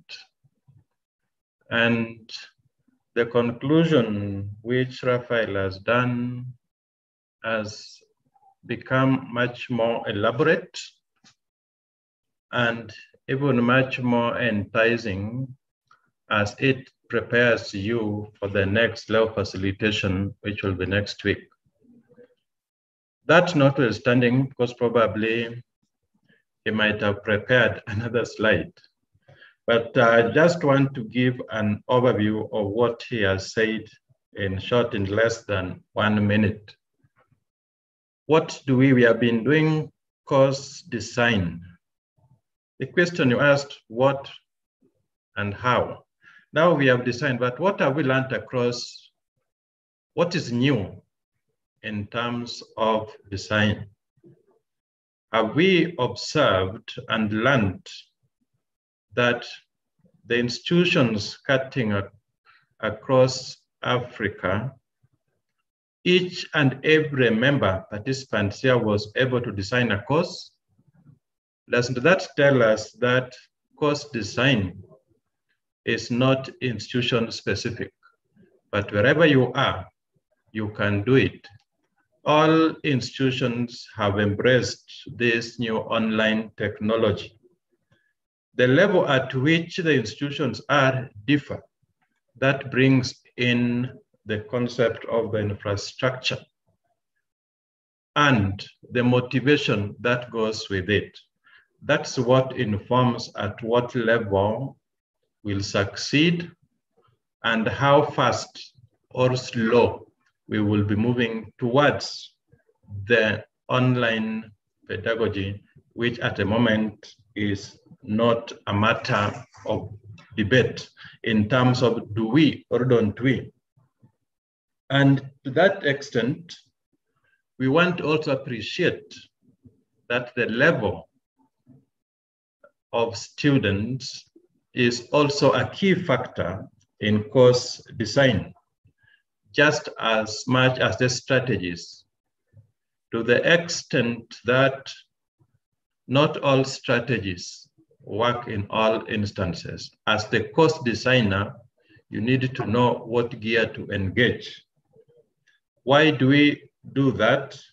I want to conclude in one sentence that having done a very wonderful, appropriate, and beautiful course design, do you remember or can you imagine that without appropriate strategy to facilitate, your good work shall come to no fruition at all? So please ensure that your design incorporates appropriate strategy to facilitate the delivery. Otherwise, thank you very much for the participation and listening, and I will hand over back the responsibility to Natasha. Thank you.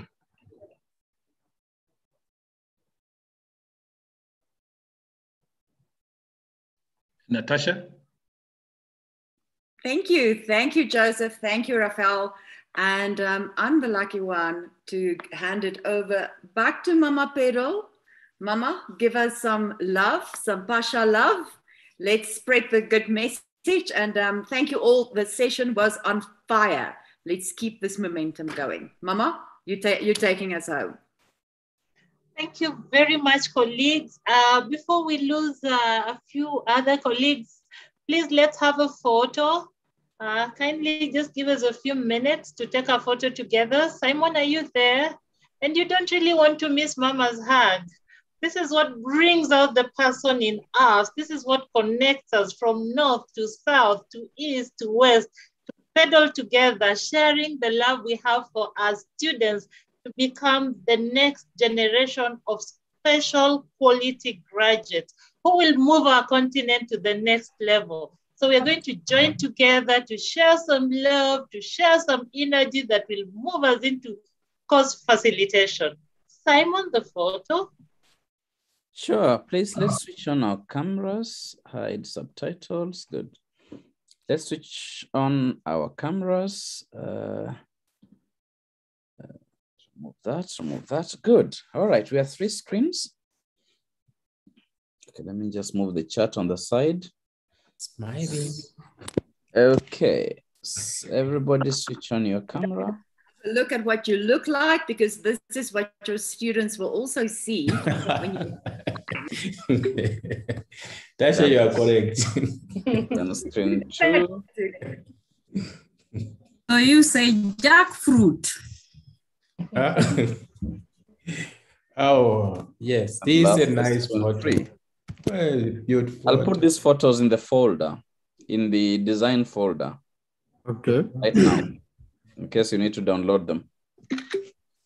Done. Let me upload them before I forget.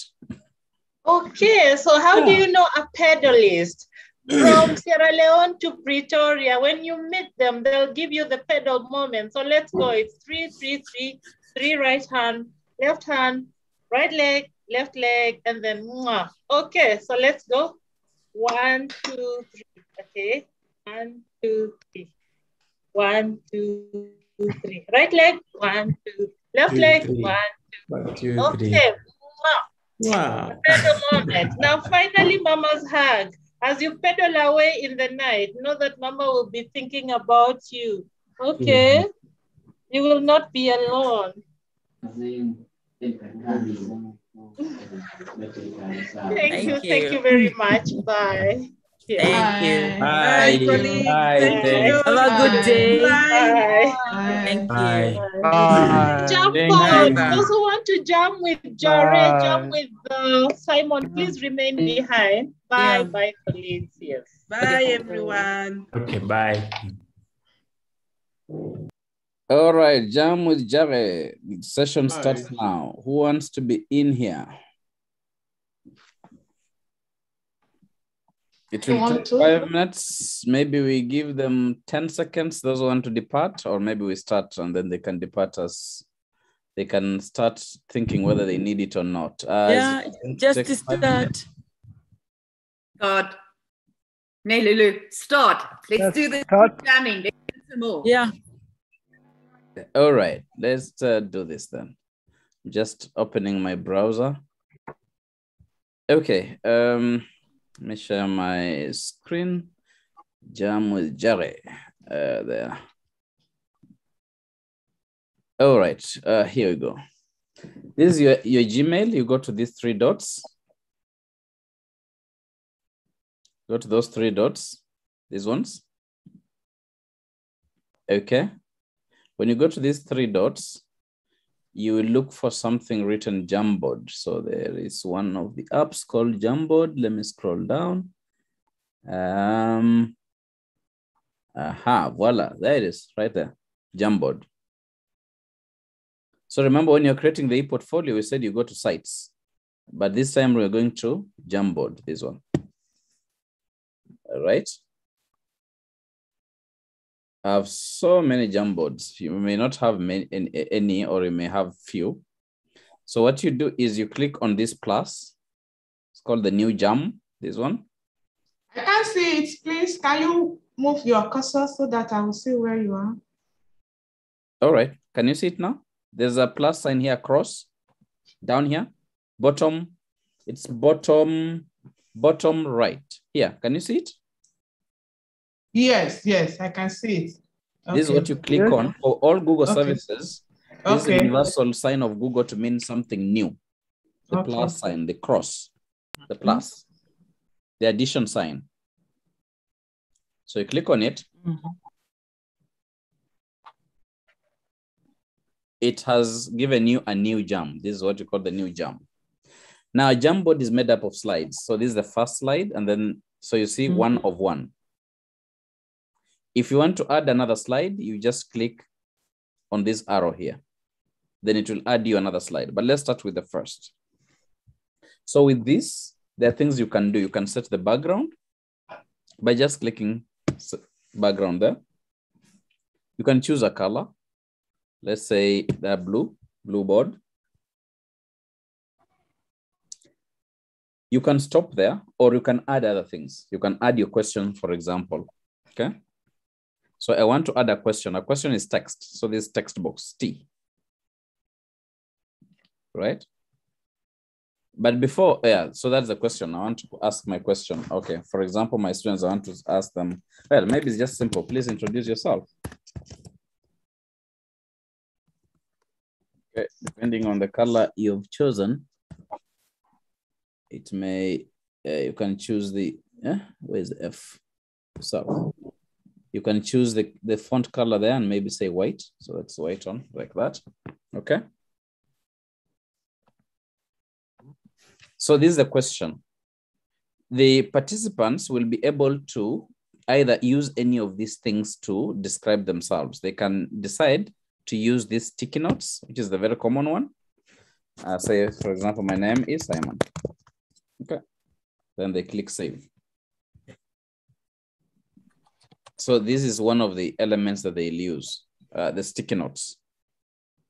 So they can use any of these. They can use a photo, for example, if they wanted to add an image from either Google, right? I don't know. Yeah, what can I search? What do I search? I search for Makerere, right? Hoping I'm going to get, right? They can put images from their own computer or from the internet, right? There are so many other things they can do. So depending on the nature of the assignment you're given, they can be able to do this. So the reason we do a Jamboard is so that they have synchronous collaboration. meaning they are doing something together at the same time. For example, you want them to brainstorm ideas. You can use a Jamboard to do that. Now, how do you share this with your students? So the first thing that we do, first of all, sorry, someone else asked something? Please, if I want to draw a triangle, how do I do that? A triangle that I'm going to label.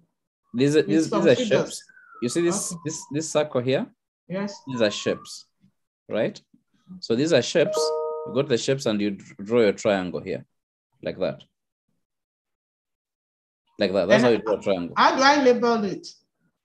Label it? You label with the text. Yes, like maybe root 3, root 6. I mean, using some square root symbols. Or now that one, I would advise you to do it somewhere else, because it's not part of the Jamboard.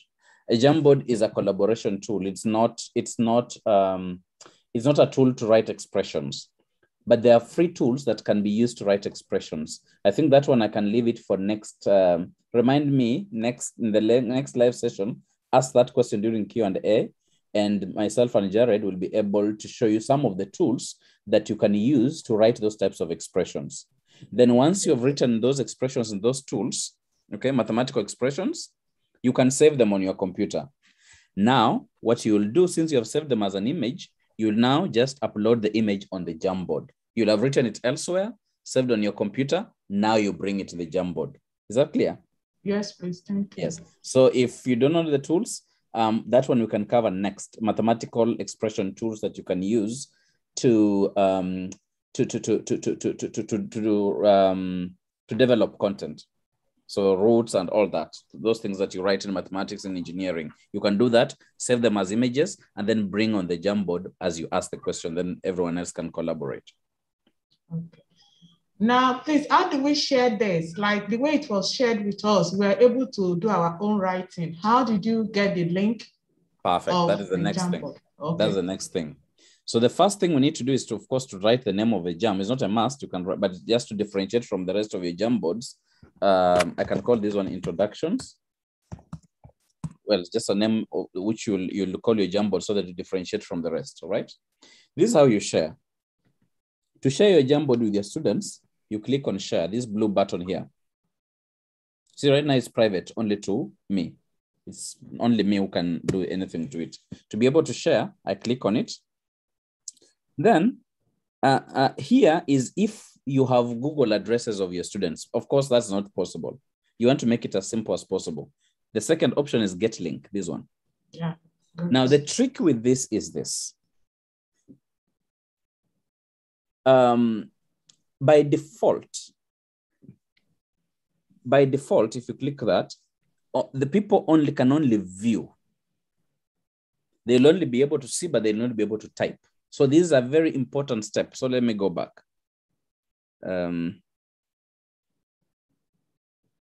So it's important that you change this setting here. Anyone with the link, this one, see this one. Anyone with the link, you change here, viewer. You see here, viewer? Change it to editor.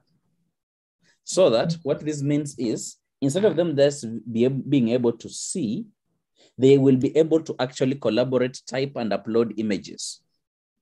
That is why it's very important. This is a very important step that I've seen some colleagues, mess up with. If they don't make it an editor, your students will not be able to do anything. So that is a very important step that you must not forget.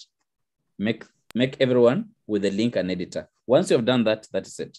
So remember what I said? I said share, then I went here, anyone with the link, then I clicked, there was a link here to be able to change here. And then I changed from viewer to editor, and then I said done. Now, once you have done that, you go back to the same process, share, then you click on copy link, this one. That's it. Now, if I go to the chat here, I can now type, maybe we're in Zoom, I can put that Zoom link for all my students to be able to reach. So if you go to that link, if you click on that link, you'll get my Jamboard and you'll be able to type. You'll be able to do activities on it. Say done. Has anybody tried? Have you seen it? Have you seen my Jamboard? Could you try to do something on it? Try to play around these tools. You can never break a computer. Okay. Please, can I ask a question? Yes, you can, please. Yeah, so we saw the post by several students, but how do you determine the identity of the various posts? It's difficult to do that. Okay. It's difficult to do that unless you ask them to include the name in the post. It's difficult to do that. Because remember you said anyone with a link, so anyone with the link will be able to do whatever it is. The only way to identify who did what is if you had all the email addresses, and then instead of saying anyone with the link, you put the addresses here. Then it will be possible to share them, to know them. But otherwise, normally for Jamboard, the reason is for them to create something together and just brainstorm ideas without knowing who is who. If you want that, then you have to ask them to write their name as part of the post. Hi, Simon. What if you don't want them to have the link anymore? What if you don't want them to maybe post at the anymore? end of the day, you just don't want them to have the link anymore? Yes. What you do, you go back and restrict. You go to the same place you said share, and then you come here and say change, and now you say anyone with the link becomes a viewer. So they'll only see, they will not be able to type. So they'll not be able to to contribute any longer. Simon? Yes. What if you don't want them to be a viewer? You don't want them to even access it anymore? After you had already shared? Yes. Is it possible to do that? To restrict? Yes, you can, I think. What you do? Maybe you'll have to. You see here? Anyone with a link, you come and say restricted. Then they'll not be able to even follow that link. Here, anyone with a link, then you just come and say restricted. If I do it right now, you'll not be able to see it. Restricted here. I'd always been wondering about how to do that. Thank you. You just come here and say restricted. Okay. Then even if you have the link, it's useless. I've been thinking about classes I've finished and I don't want them to have the link anymore. Yes, you just restrict it. Hello, Simon. A Jamboard work also like Padlet? Yes, somehow, yes. I cannot seem to play with a Jamboard. Sorry? I can't play with a Jamboard. Is there any reason why I cannot play with it? I can't do anything from my end. This is my Jamboard? No, did you open it in Google? Because I've learned. Okay. Click on the link. You're not going to be able to do it on here, but you have to go separately onto Google. So click on the link that Simon provided. Yes, So I put the link in the chat. Did you see it? Yeah, and the tiles. The sticky notes are like tiles, so they jump on one another. So you just have to move them. So Natasha was kind of embedded underneath. So can you see there? So you just need to make sure that you just move from that part. And then it's very important what Simon said in terms of having the viewer change to editor, because when I did the Jamboard, I made that mistake. And then people said, no, but they can't access it. So I had to go and look again to see why. And then I realized, because I didn't do that very important step. I did everything, but not this step. And that is how we literally learn every day something new.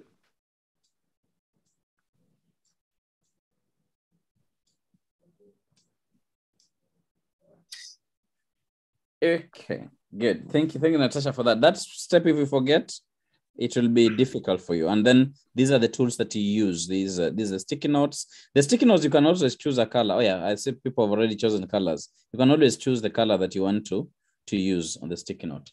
Yeah. Oh yes, I was answering the question about Padlet. Yes, the concept between Padlet and how do I get Jamboard? I missed this, please. I'll just repeat. But let me answer this question about Padlet.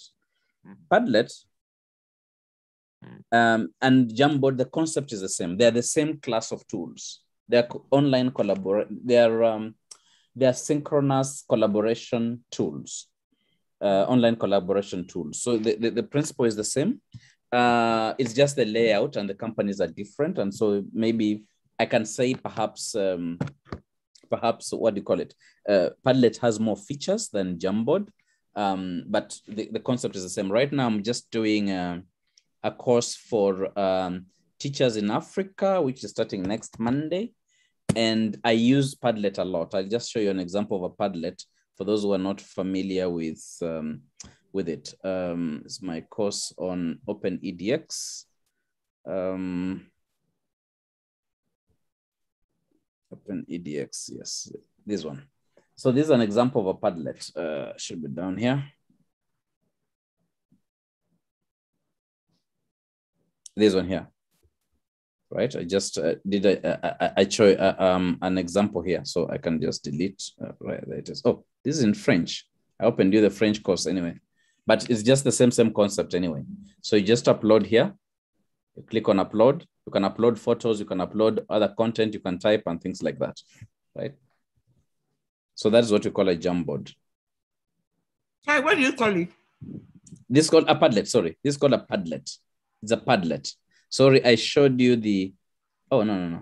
I just need to change my language back to English. I think I changed it to French sometime. Yeah, this Padlet. You see, the concept is the same. It's just a matter of typing. It's called Padlet. Padlet. Maybe I type it here. Yes, I Padlet. Padlet. Okay. But the concept is the same. You see, the concept is the same. Okay. I just have one question. I've got one question. Yeah. How do you prevent participants from annotating your Jamboard? Because some people fail to pick a sticky note and then pick the pen and write there. Surprisingly, sorry to let you know that there is no way. Because the essence of the Jamboard is to let them put the ideas out, however in whichever form, whether they want to draw, whether they want to write. So there's no way, unless you just delete them. The only thing you can do is maybe if you don't like something, you just click on it and delete. That sounds good. Yeah, that's the only way. But the essence of the Jamboard is for them to put the ideas out. Now, I'll repeat for those who are not here before. So I said to go to the Jamboard, you go to your Gmail address. You have to have a Google address from your Gmail, for example. Then you click on these 9 dots here. They're called the Google Apps. Then you scroll down, look for Jamboard. It is down here, yeah. Jamboard, you click on it. It will show you all the Jamboards that you have. Like the ones we are looking at right now is here. These are the ones I've been working with through the presentation I've been having this year. This is one about living heritage. This is UNESCO's debrief. There is what was this? This was a French, something on education, right?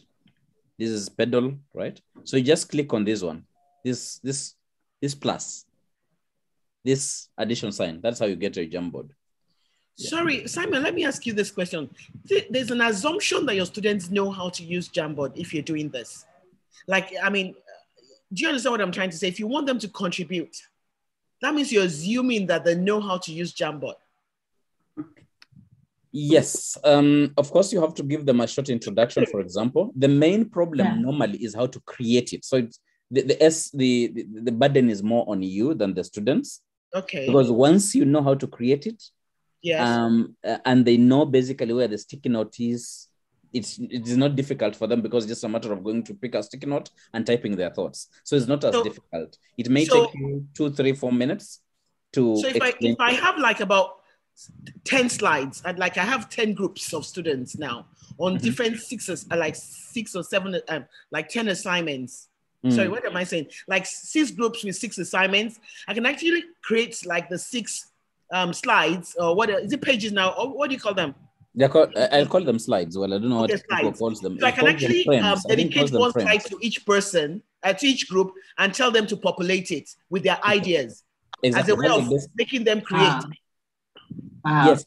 What you do, you create the Jamboard yourself. So if, for example, if it is one assignment and they're divided into groups, the best way to do it is to have one Jamboard, but then each group has a slide. So this is group 1, for example, this slide 1. You can even type the name there. Let's say you call this group 1, and maybe even they're doing different, maybe it's the same question, but different facet of the same question. So this will be group 1,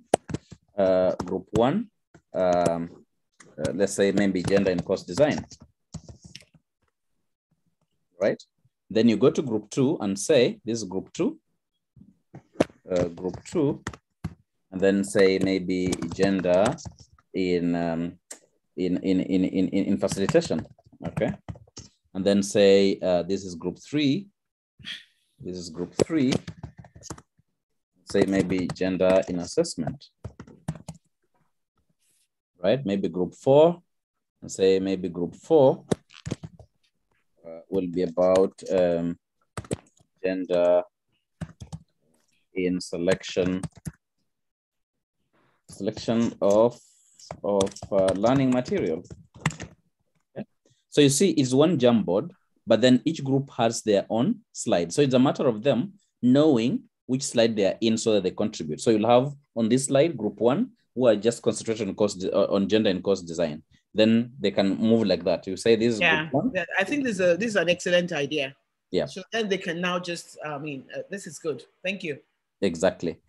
This is an aha moment for me. This is also an aha moment for me too. Thank you. The same for me to hear.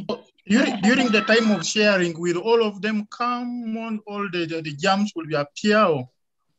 You share the link with them. You share the link with them, and you tell them to work in groups, and they just paste their ideas on the group. This is a way of harnessing, making them creative and harnessing their ideas. So at the end, when we are now looking at the general thing, we'll have all the 6 or the 4 on the same Jambo. You scroll from one page to the other. Discussing group 1, you show group 1. Discussing group 2, you go to page 2. Exactly. I just love this. I wish I'd done this with my undergraduate class I just finished now. It's great. It's great. They had discussion points and all that. And, instead of presenting individually, they could just have, put their ideas on those jam. And now group 2 knows what we're supposed to be doing. Thank you. Simon. Yes. I listened to you and I listened to Penina. Yeah, okay. Just one final question. How accessible is Jamboard to students who are contributing collaboratively but do not have Gmail accounts? They may be having institutional accounts or Yahoo or Microsoft accounts. Oh yeah, let me just make it clear. It is the creator who needs to have a Gmail account. The other people don't, it doesn't matter whether they don't need to be signed into Gmail. The other people cannot, it's not a must they're in Gmail at all. It's only difficult if you have students from China because Google is not accessible in China. So unless they're using VPN, that becomes a bit difficult because Google products are not available in China. That becomes a bit difficult. But the rest of the countries, no, you're good. They don't even need to have a Gmail account. But I'm not in China, but I don't seem to have Google Sites. You don't have Google Sites? I don't have access to Google Sites. You were supposed to download the Chrome actually before the class started. No. That's actually something else. You don't have sites? Do you want to share your screen? Or maybe she doesn't have a Google address, email address. Do you have a Gmail address? Yes, I do have a Gmail address. And I did go into the workspace and I was told, I'm sorry, but you do not have access to Google Sites. Wow. Aha, that may be interesting. Your Gmail is linked to institution, no? Or is yes, I use both. I have a private one and I have the one linked to the institution, and they both gave me the same. Try your personal. Do you want to share your personal one? I mean, do you want to share your screen and just go to sites.google.com? That would be strange if you are not accessible, unless you're in China and you don't know. Well, I have an alternative. Can I use Wix? Meets is still a Google product. They cannot give you sites and they don't give you Meets because all of them are Google products. I'm saying Wix to create the portfolio. Wix. Yeah, of course. Why not? But yeah, of course you can.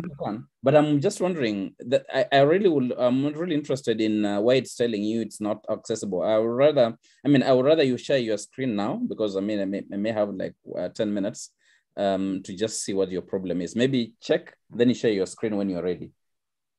So it's time, Stella. Stella, that's why I can say this to her. Hello? Okay, let me try to share my screen. Please do. Someone is speaking?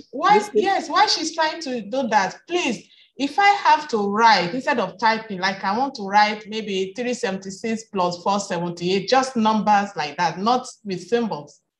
Just do some calculations. Yeah. If you're just typing numbers on Jamboard. Yeah. Yes, you can do that just using the text tool. I still have to type. I cannot write ordinarily without typing. No. You have to. If you're creative enough, there is a pen tool. If you're careful with the tools, there is a pen tool. If you're creative enough, you can do that, I think. I noticed I was trying to do it some times ago, and it was zigzag. It wasn't smooth. It wasn't what we look like, I don't know, G or something like that. I thought there could be a way out of it, so that as soon as I finish writing, then it will transform itself.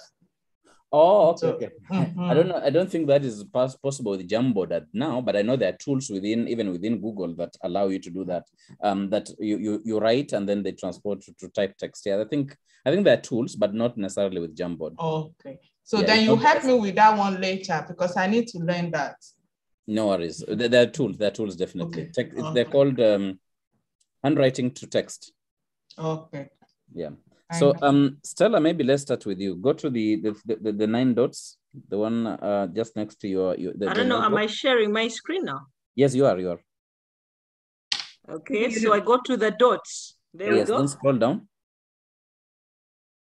Scroll down, scroll up again. Up again. That's all it. Right. What you do, up there, type sites.google.com in your. We're here in the search. Yep. No, not the search. The up one. The web bar. The web bar. No, up. Yes, there. There. Yeah. Sites.google.com. You can see my Jamboard. Yes, I can see the Jamboard. It's called PedaL122. Yeah, I have the Jamboard, but I do not have the, what do they call it? The sites. You see what I get? No, okay. You do not have access. Please contact your organization. Okay. Your organization administrator does not allow you. So you will need to go sign in your private Gmail, sign off from the institution, right? Yes. Okay. Even if possible, use another browser, because what's happening is your institution does not allow you to go to Google Sites. They have what you call the Google Suites, and they don't have Google Sites as part of the Google Suites. So what you need to do, but then with your regular email, you have Google Sites. So what you need to do is to sign out completely from your institution's email. Make sure it is only your email that is on that browser. It's funny, but I went through my personal email as well, and I got the same message. Yes, the reason is when you go there, it still tries to link you up to the institution one. So that's what's happening. That's what I'm saying. If possible, this is Chrome. Is this Chrome? Is this Chrome or something else? If possible, even open. It's not completely out. Yes, or you can. I don't know if you know how to use incognito mode or a private window. You can open a private window, log into your Gmail. If you go to Google Sites, it will accept, because it's just conflicting with your institutions. Yes, I will try it. Alternatively, what I did to keep up the pace, I just designed the portfolio on Wix, because I can share a link on Wix as well. And the groups and all the pages, everything is the same. That's fine. That's okay. Absolutely okay. Yeah, that's absolutely okay. Yeah, it looks like I'm in China, hey? No, you're not in China. It's just that your institution got the, what do you call the Google suites, and the suite does not have sites as part of it. That's why. And so I started everything PedaL related through my personal Gmail account, because remember, although UP the back it is Google. Yeah. It also, so when I look at students' portfolios, which we're doing on Google Sites, I can't access it. I have to go to my personal email. Yeah. Thanks, Natasha. I will try. Good, you near me, so I will contact